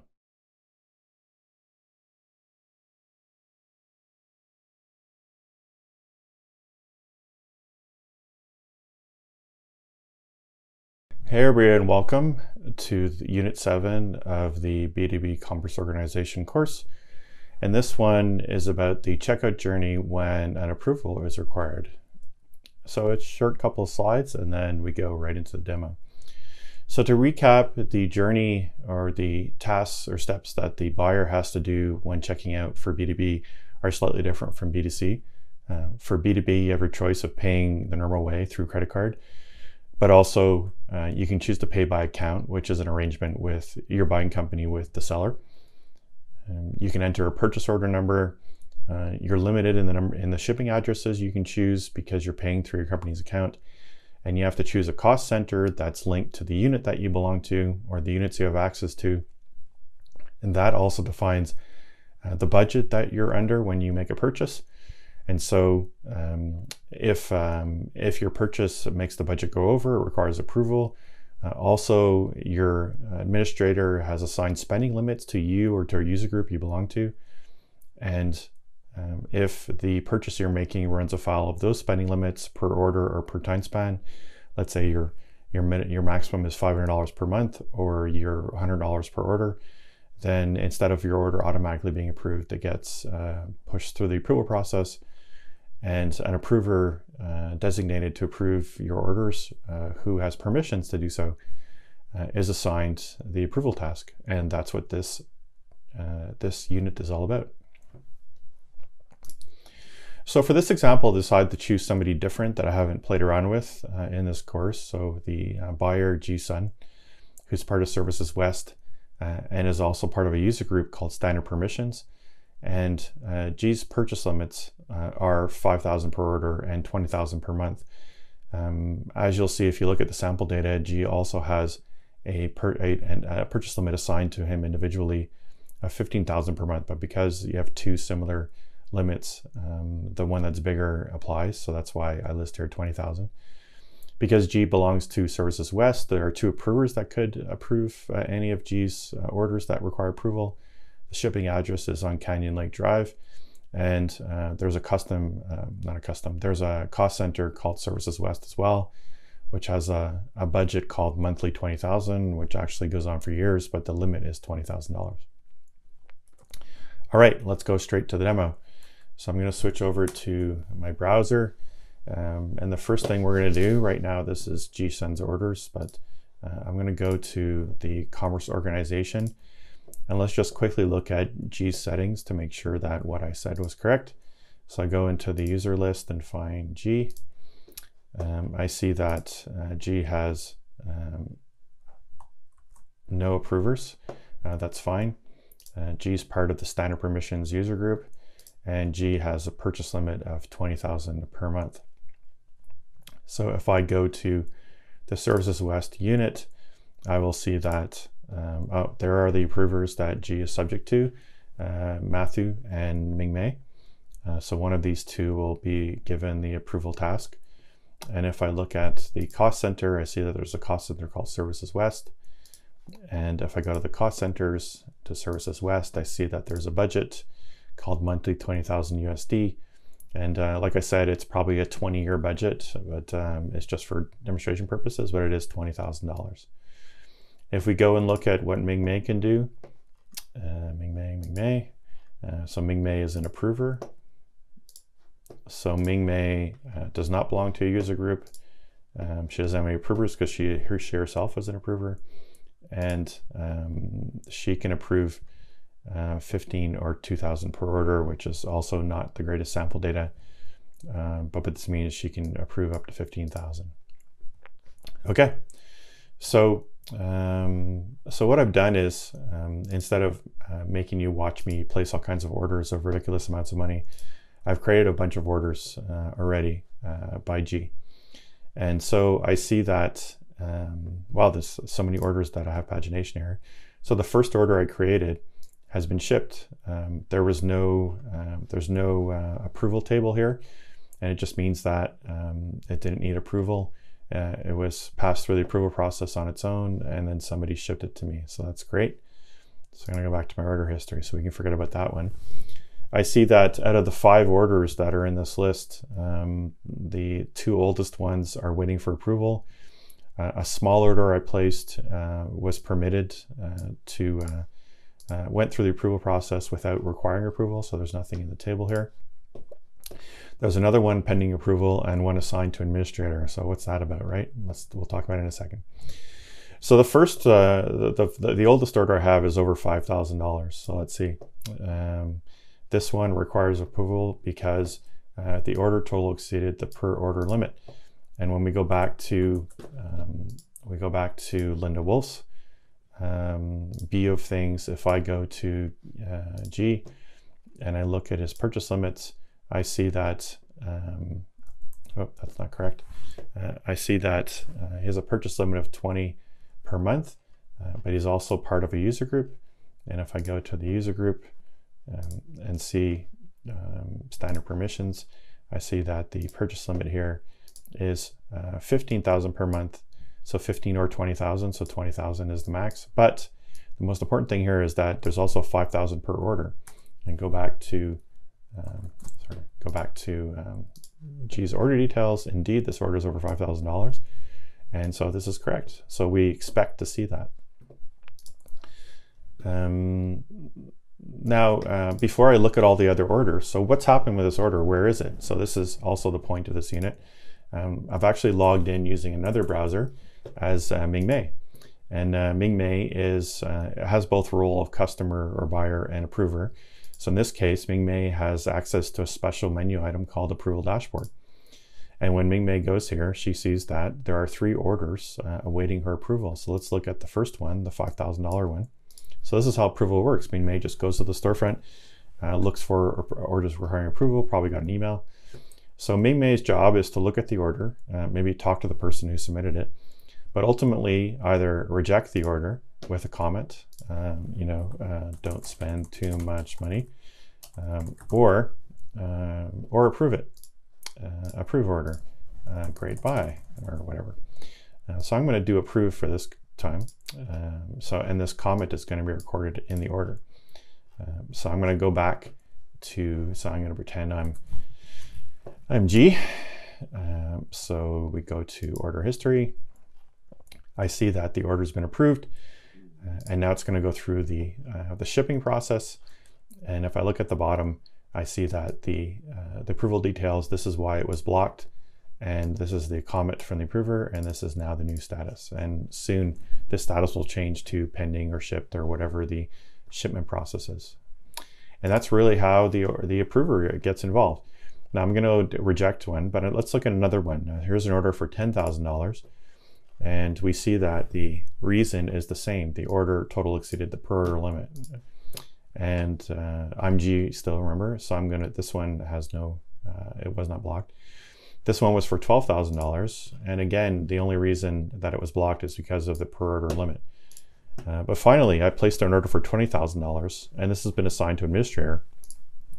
And this one has a whole bunch of reasons why the order has been blocked. So the per order limit has been breached, the per time span limit per month has been breached, and G has exceeded the budget for the month. So if you recall, looking at, we can look at my PowerPoint, we can look at Linda's list. Let's look at Linda's.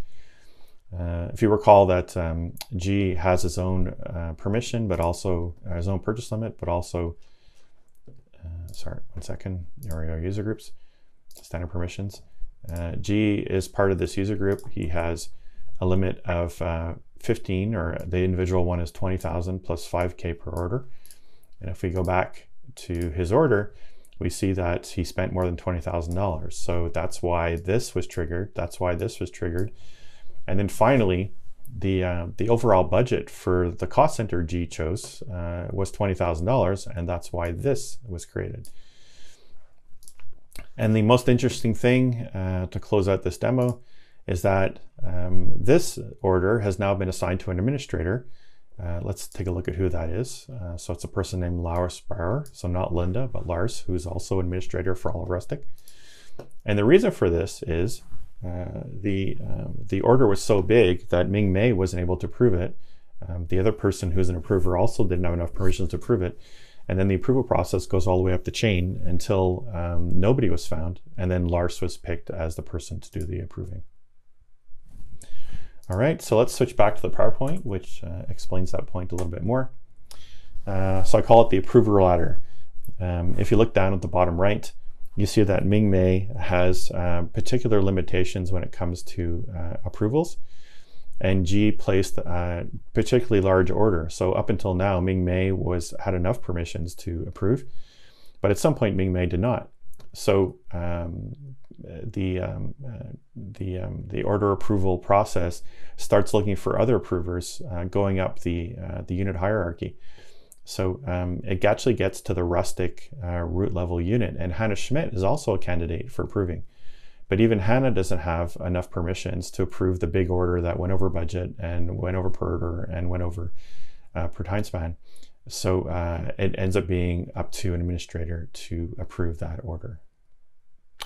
And that's the way it works. All right, so that's the end of this unit. See you in the next one.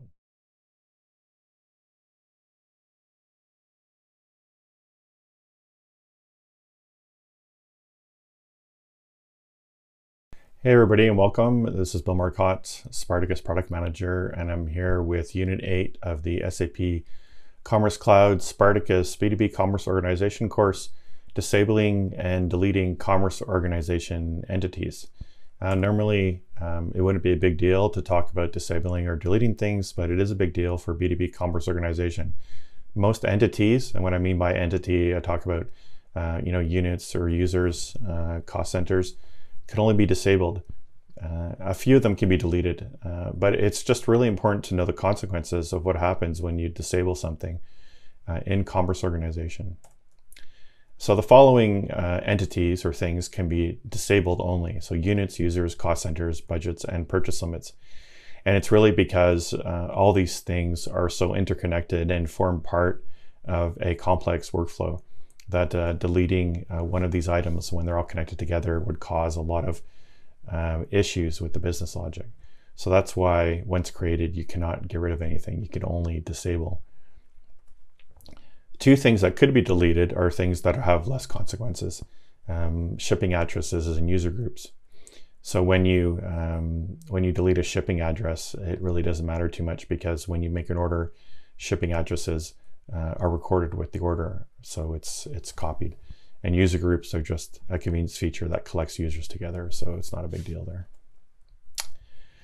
So disabling entries is what this unit is all about. So disabled entries cannot be used. You can go and look at them though. But the important thing is that even if you disable something, the assignments and connections between the disabled entities is not changed. So for example, you might have a budget that is assigned to a cost center and it's disabled, but you can still see that the connection is there. However, when you do disable a cost center, when you do disable a budget, the budget is no longer applies to the let's say the overall process of approval or everything that happens when you place an order. So it'll just be skipped over, and if there is no budget, then it just won't. It'll just stop working. So it's important to know when you're disabling something that it has to be replaced with something else.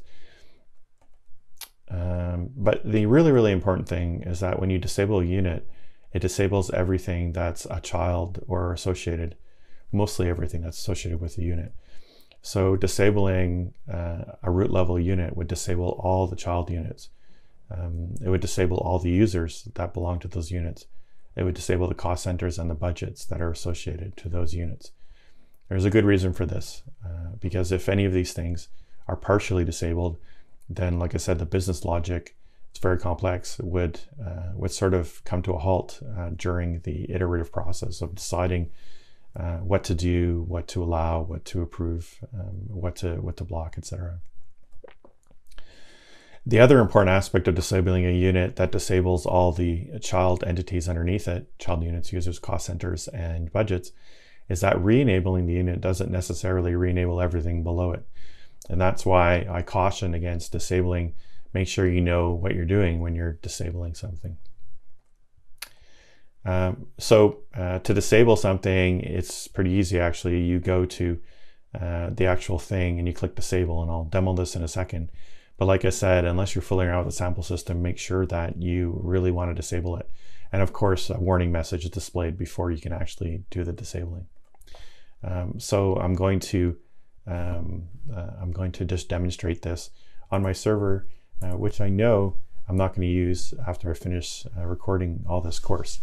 So just trying to get my mouse back. There we go. So I'm going to go to organization. I'm already here. I'm going to go to units. And you can see that, for example, let's do rustic retail. Custom retail is active. There's a child unit that I created before that's active. Custom retail has users that are active. Let's check that. Let's go to the users. There, Anthony, for example, is active, and of course, our favorite guy, Mark River, is active. And then the cost center. Whoop, didn't want to do that. My company. The cost center used custom retail is active. So I'm going to go to organization and I'll do this thing. I'm going to go to custom retail and I'm going to say disable. And you get a message saying, are you sure you want to disable this unit? And I'm going to click confirm. I mentioned, whoop, it just faded away. I mentioned that we're doing some UI improvements for 3.2 release, and this message is much sterner. It's going to say, you know, you're going to disable a whole bunch of things. Are you really sure? So I'm going to click confirm. It says the unit was disabled successfully. It might take a second for everything to happen, but for example, instantly you see custom retail is disabled here, and the unit underneath it, bill unit, is also disabled. If I were to go to the users list, I would start to see that some of these people are now suddenly disabled that I was talking about. Look, all these people are disabled, and which means they can't log in and they can't make purchases, right? So all these people are suddenly out in the cold. Look at the cost centers. It's taking a minute. There you go. Custom retail cost center disabled. The ones that I created for this course are disabled. And finally, budgets. You see that the budgets that were associated with custom retail cost center or the ones I created are also disabled. So it matches directly with that tree that I created. And that's it for this unit. Just be careful when disabling units. If you disable users or anything else, The consequences are less dire, but still that person won't be able to do anything. Same thing if you disable an individual cost center or budget. Those things won't apply to the things they're connected to. All right, that's it for this unit. See you in the next one.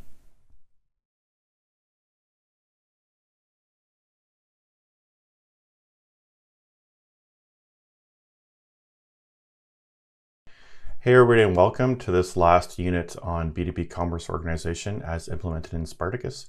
I'm Bill Marcotte, the product manager for the Spartacus open source storefront.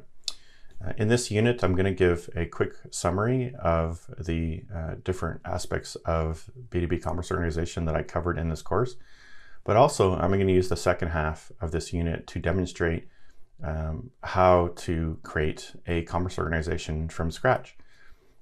So in this course, we talked about B2B Commerce Organization, which is a feature of SAP Commerce Cloud. It's offered through headless, so the APIs allow you to create and manage your commerce organization.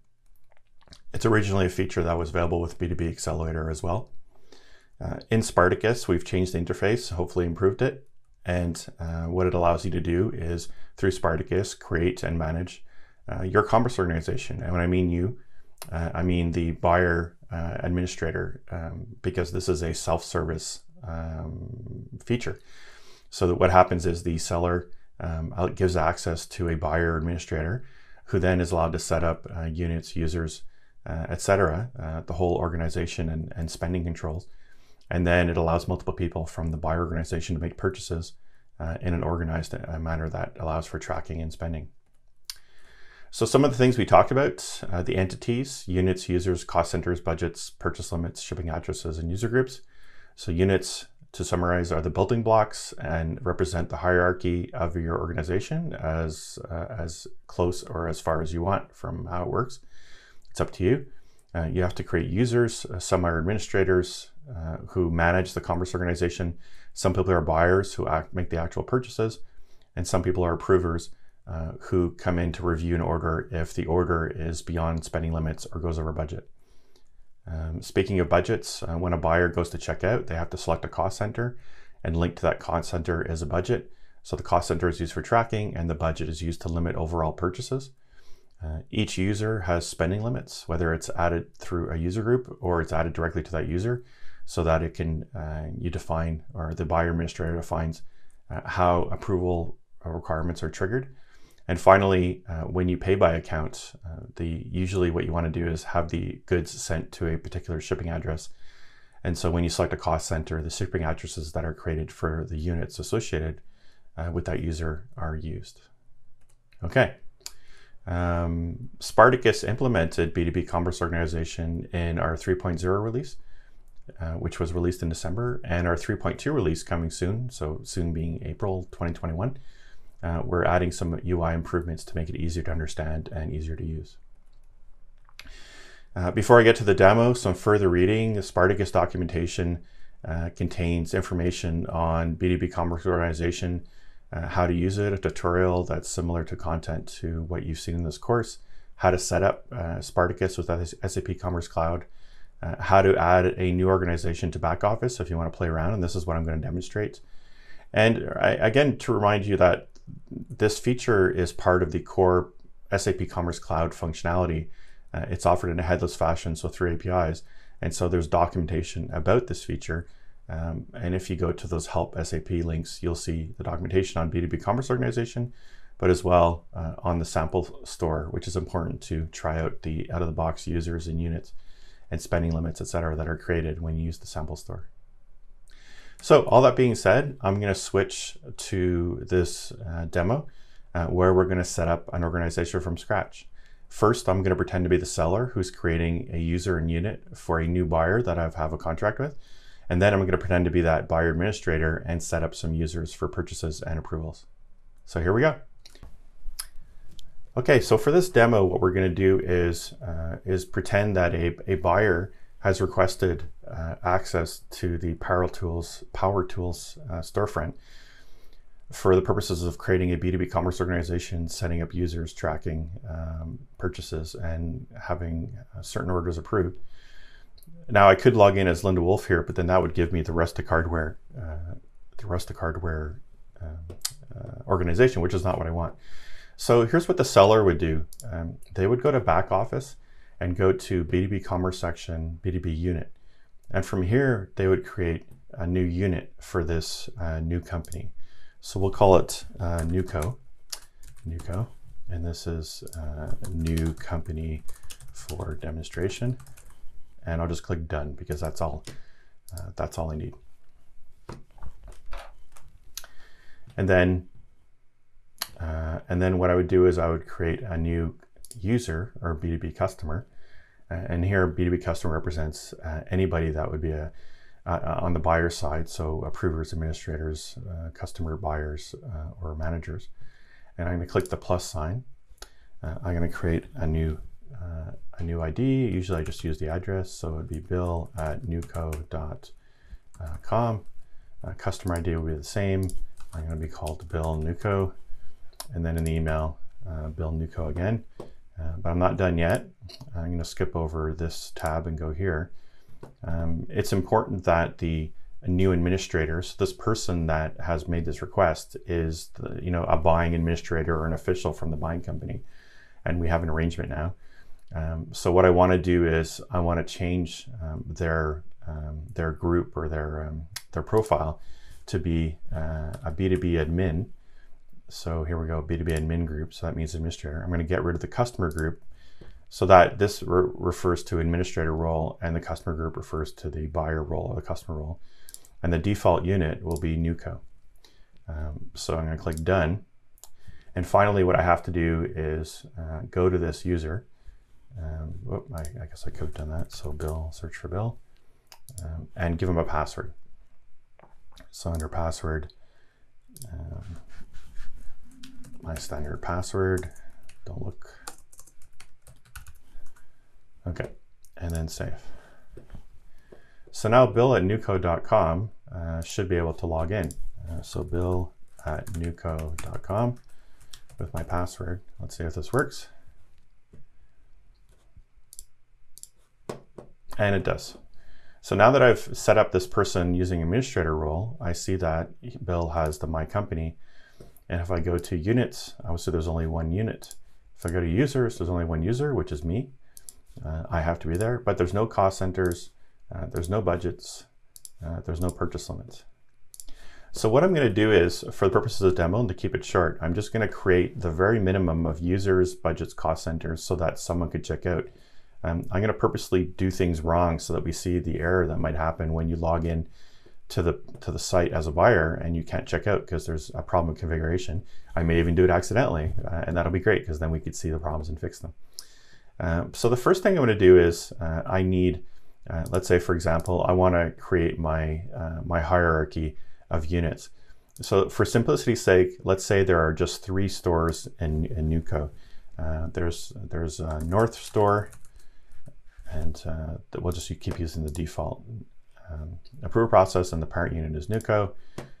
And then there's another one, we'll call it South store, same thing, Newco.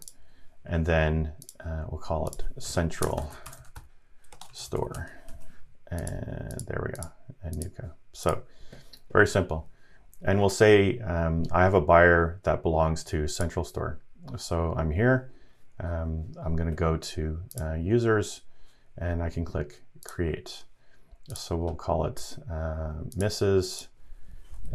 Jane Newco. So Jane Newco, Jane@newco.com. And Jane is a buyer. So in this case, a customer, and she belongs to the Central store. So I'm going to click save. The other thing I have to do about Jane though is that Jane needs a password. So if I go back to, well, first let's see if Jane got created. Yes, here she is, Jane Newco. And Jane needs a password. So I'm going to just give her a password. Okay. All right. So now this means that Jane should be able to log in. So let's try it without doing anything else, just to see what would happen. So sign in. Whoop, I'm already there. So Jane@newco.com. and the password. And indeed, I could sign in, and you could see I don't have a My Company entry, so presumably Jane is a buyer. So I'm going to try to buy something right now. So I'm going to just add the sender. It could be anything. I'm not going to try and go over any purchase limits because there aren't any, right? Pay by account, go to the next page, and there's nothing here. So problem number one, Jane must have a cost center in order to check out. So let's go back to Bill, who's the administrator.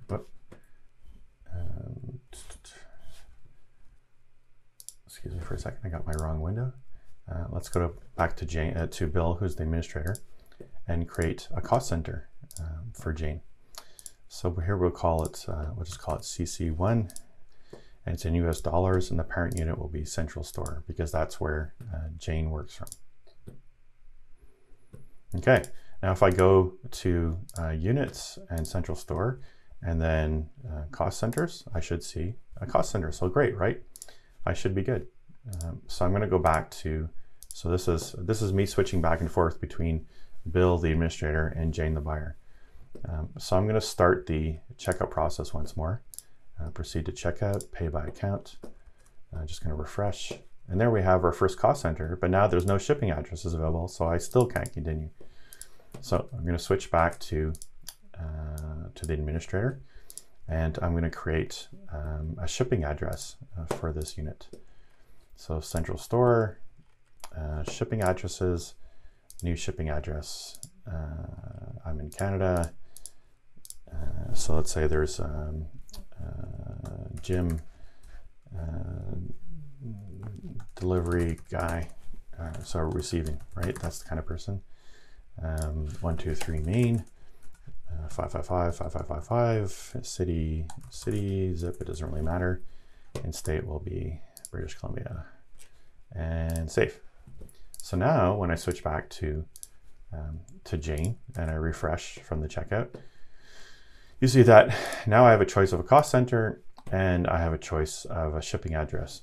So just for fun, I'm going to create a second shipping address just to show that this is all working. Let's say there's another receiver, 123 Main and 555 and city and zip, and save. And I'm also going to create another cost center that could be chosen. So CC2, parent unit will be Central Store, save. So go back to Jane, start from the beginning just for fun, account, and refresh. I see now Jane can choose from 2 cost centers and from 2 shipping addresses, which is awesome. And notice that the shipping addresses don't change because the 2 cost centers are linked to the same unit. If I wanted to, I could create child units under Central Store with their own cost centers and their own addresses, and then the cost centers, once selected, would force a change in the shipping addresses. But let's continue there. So continue, standard delivery. Now everything looks good. I'm going to place the order, and I get my order. However, as we're going to see in the order processing, there's going to be an error happening, so the order is going to be blocked. And the reason for this, it still says created, so I have to give it a second. The reason for this, and if you've been paying attention to this course, is that we never created a budget for this cost center. And that will mean automatically that it's gone over budget, so it gets blocked, but also it actually causes an error message to be created. So while we're waiting for this to happen, I'll go back to the cost center. I see that CC2 has no budget, and go back, CC1 has no budget. So I'm going to create a new budget, add, and call it, so budget 1. And it's going to start March 1st, and it will end way in the future. So end of the year, and the amount is going to be $10,000. It's going to belong to Central Store. Save. And this budget is not assigned to any cost center. So I'm going to go back, cost centers, CC1, budgets, and now I can assign budget 1 to this cost center. And I'll do the same for CC2 just for simplicity's sake, reuse the same budget. So now if I were to go to budgets, I should see that this budget is assigned to 2 cost centers, which I do. All right, cool. So back to Jane, the buyer, doing a refresh here, and it says pending. And if I look at the bottom, it says a couple of error messages about spending limits, and also there's no budget, so there's an error, so cannot continue. So this order has been blocked for a few reasons. First of all, I mentioned already the problem that if there's no budget, then it can't continue. So in fact, the budget's not even considered 0. It's just it has to go against some budget. So that's why it says error. And this order cannot continue. It's just blocked. However, now that I have a budget and I redid the order, we would still get blocked because we didn't create any spending limits. I remember I said in one of the units that if there's no spending limit of a certain type, then it's considered 0. So this purchase goes over the per time spent spending limit because it is 0 per day, month, year, whatever. And it's also over the 0 of per order. So if there hadn't been this budget error, then an approver could potentially approve this order. But there's no approvers. So it's still a bit configuration challenged. So let's go back and let's give Jane some spending limits. Let's see, Jane. Oh yeah, users, Jane. So Jane has the role of buyer, and we'll put the purchase limits directly. Oh no, I have to create them first. Excuse me. So purchase limits. So I'm going to create one purchase limit per order, 1,000, let's say, and it's per order. 1,000, parent unit will be central store, save, and then another purchase limit will be per month, 10,000, and then it'll be one of these per time span. I'll choose the period of month, and then hit enter the 10,000 threshold. It's US dollars, and again, central store. All right, so now we have 2 purchase limits, and when we look at them, we see that, oh, you can't see from here. Okay, one sec. We go back to Jane, and we see Jane still doesn't have any purchase limits, but now that I've created some, I can click on manage, and I can assign both of these purchase limits to Jane. And now when Jane checks out, everything should be fine because we have a budget and we have 2 purchase limits. If I haven't made any mistakes, then everything should work. So let's do another order that's below the purchase limits. Proceed to checkout, continue. Whoop, I didn't do that right. Account, continue. Doesn't matter which cost center and which shipping address, but let's choose one. Continue, continue, and then place order. Okay, so now while we wait for this order to be created and go through the process, let's create an order that's $5,000 or so. So I'm just going to look for a few very expensive items, and then I'm just going to raise the quantities so that they come to many dollars. So let's see, there we go. Not enough yet. Okay, so we're up to $6,000.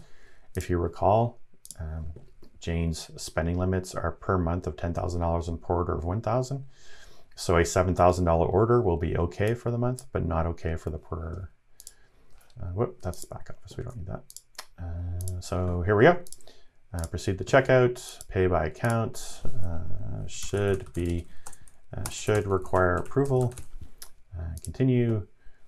Ship to this address. Continue. Continue. And place order. Okay. So now we've placed 2 orders, one very small, one very large. The one that that's very small is in a pending state.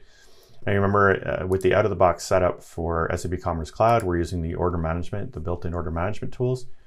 And so the way the out-of-the-box works is that an order that is approved or goes through the approval workflow, in this case this one, requires a pick, pack, ship, and someone who's a shipper to say, yeah, I shipped that thing. So seeing the word pending here and in process means that the order is not held, it's not required for requiring approval, and there's no message anyway to say that. So this order has been approved automatically, and it just takes somebody from the warehouse to ship it. So this order came within the budget, it came within the spending limits, and it's good to go. There's no errors. So we fixed all our configuration issue now. If I go back to order history and go to the new order, we see that it says assigned to administrator.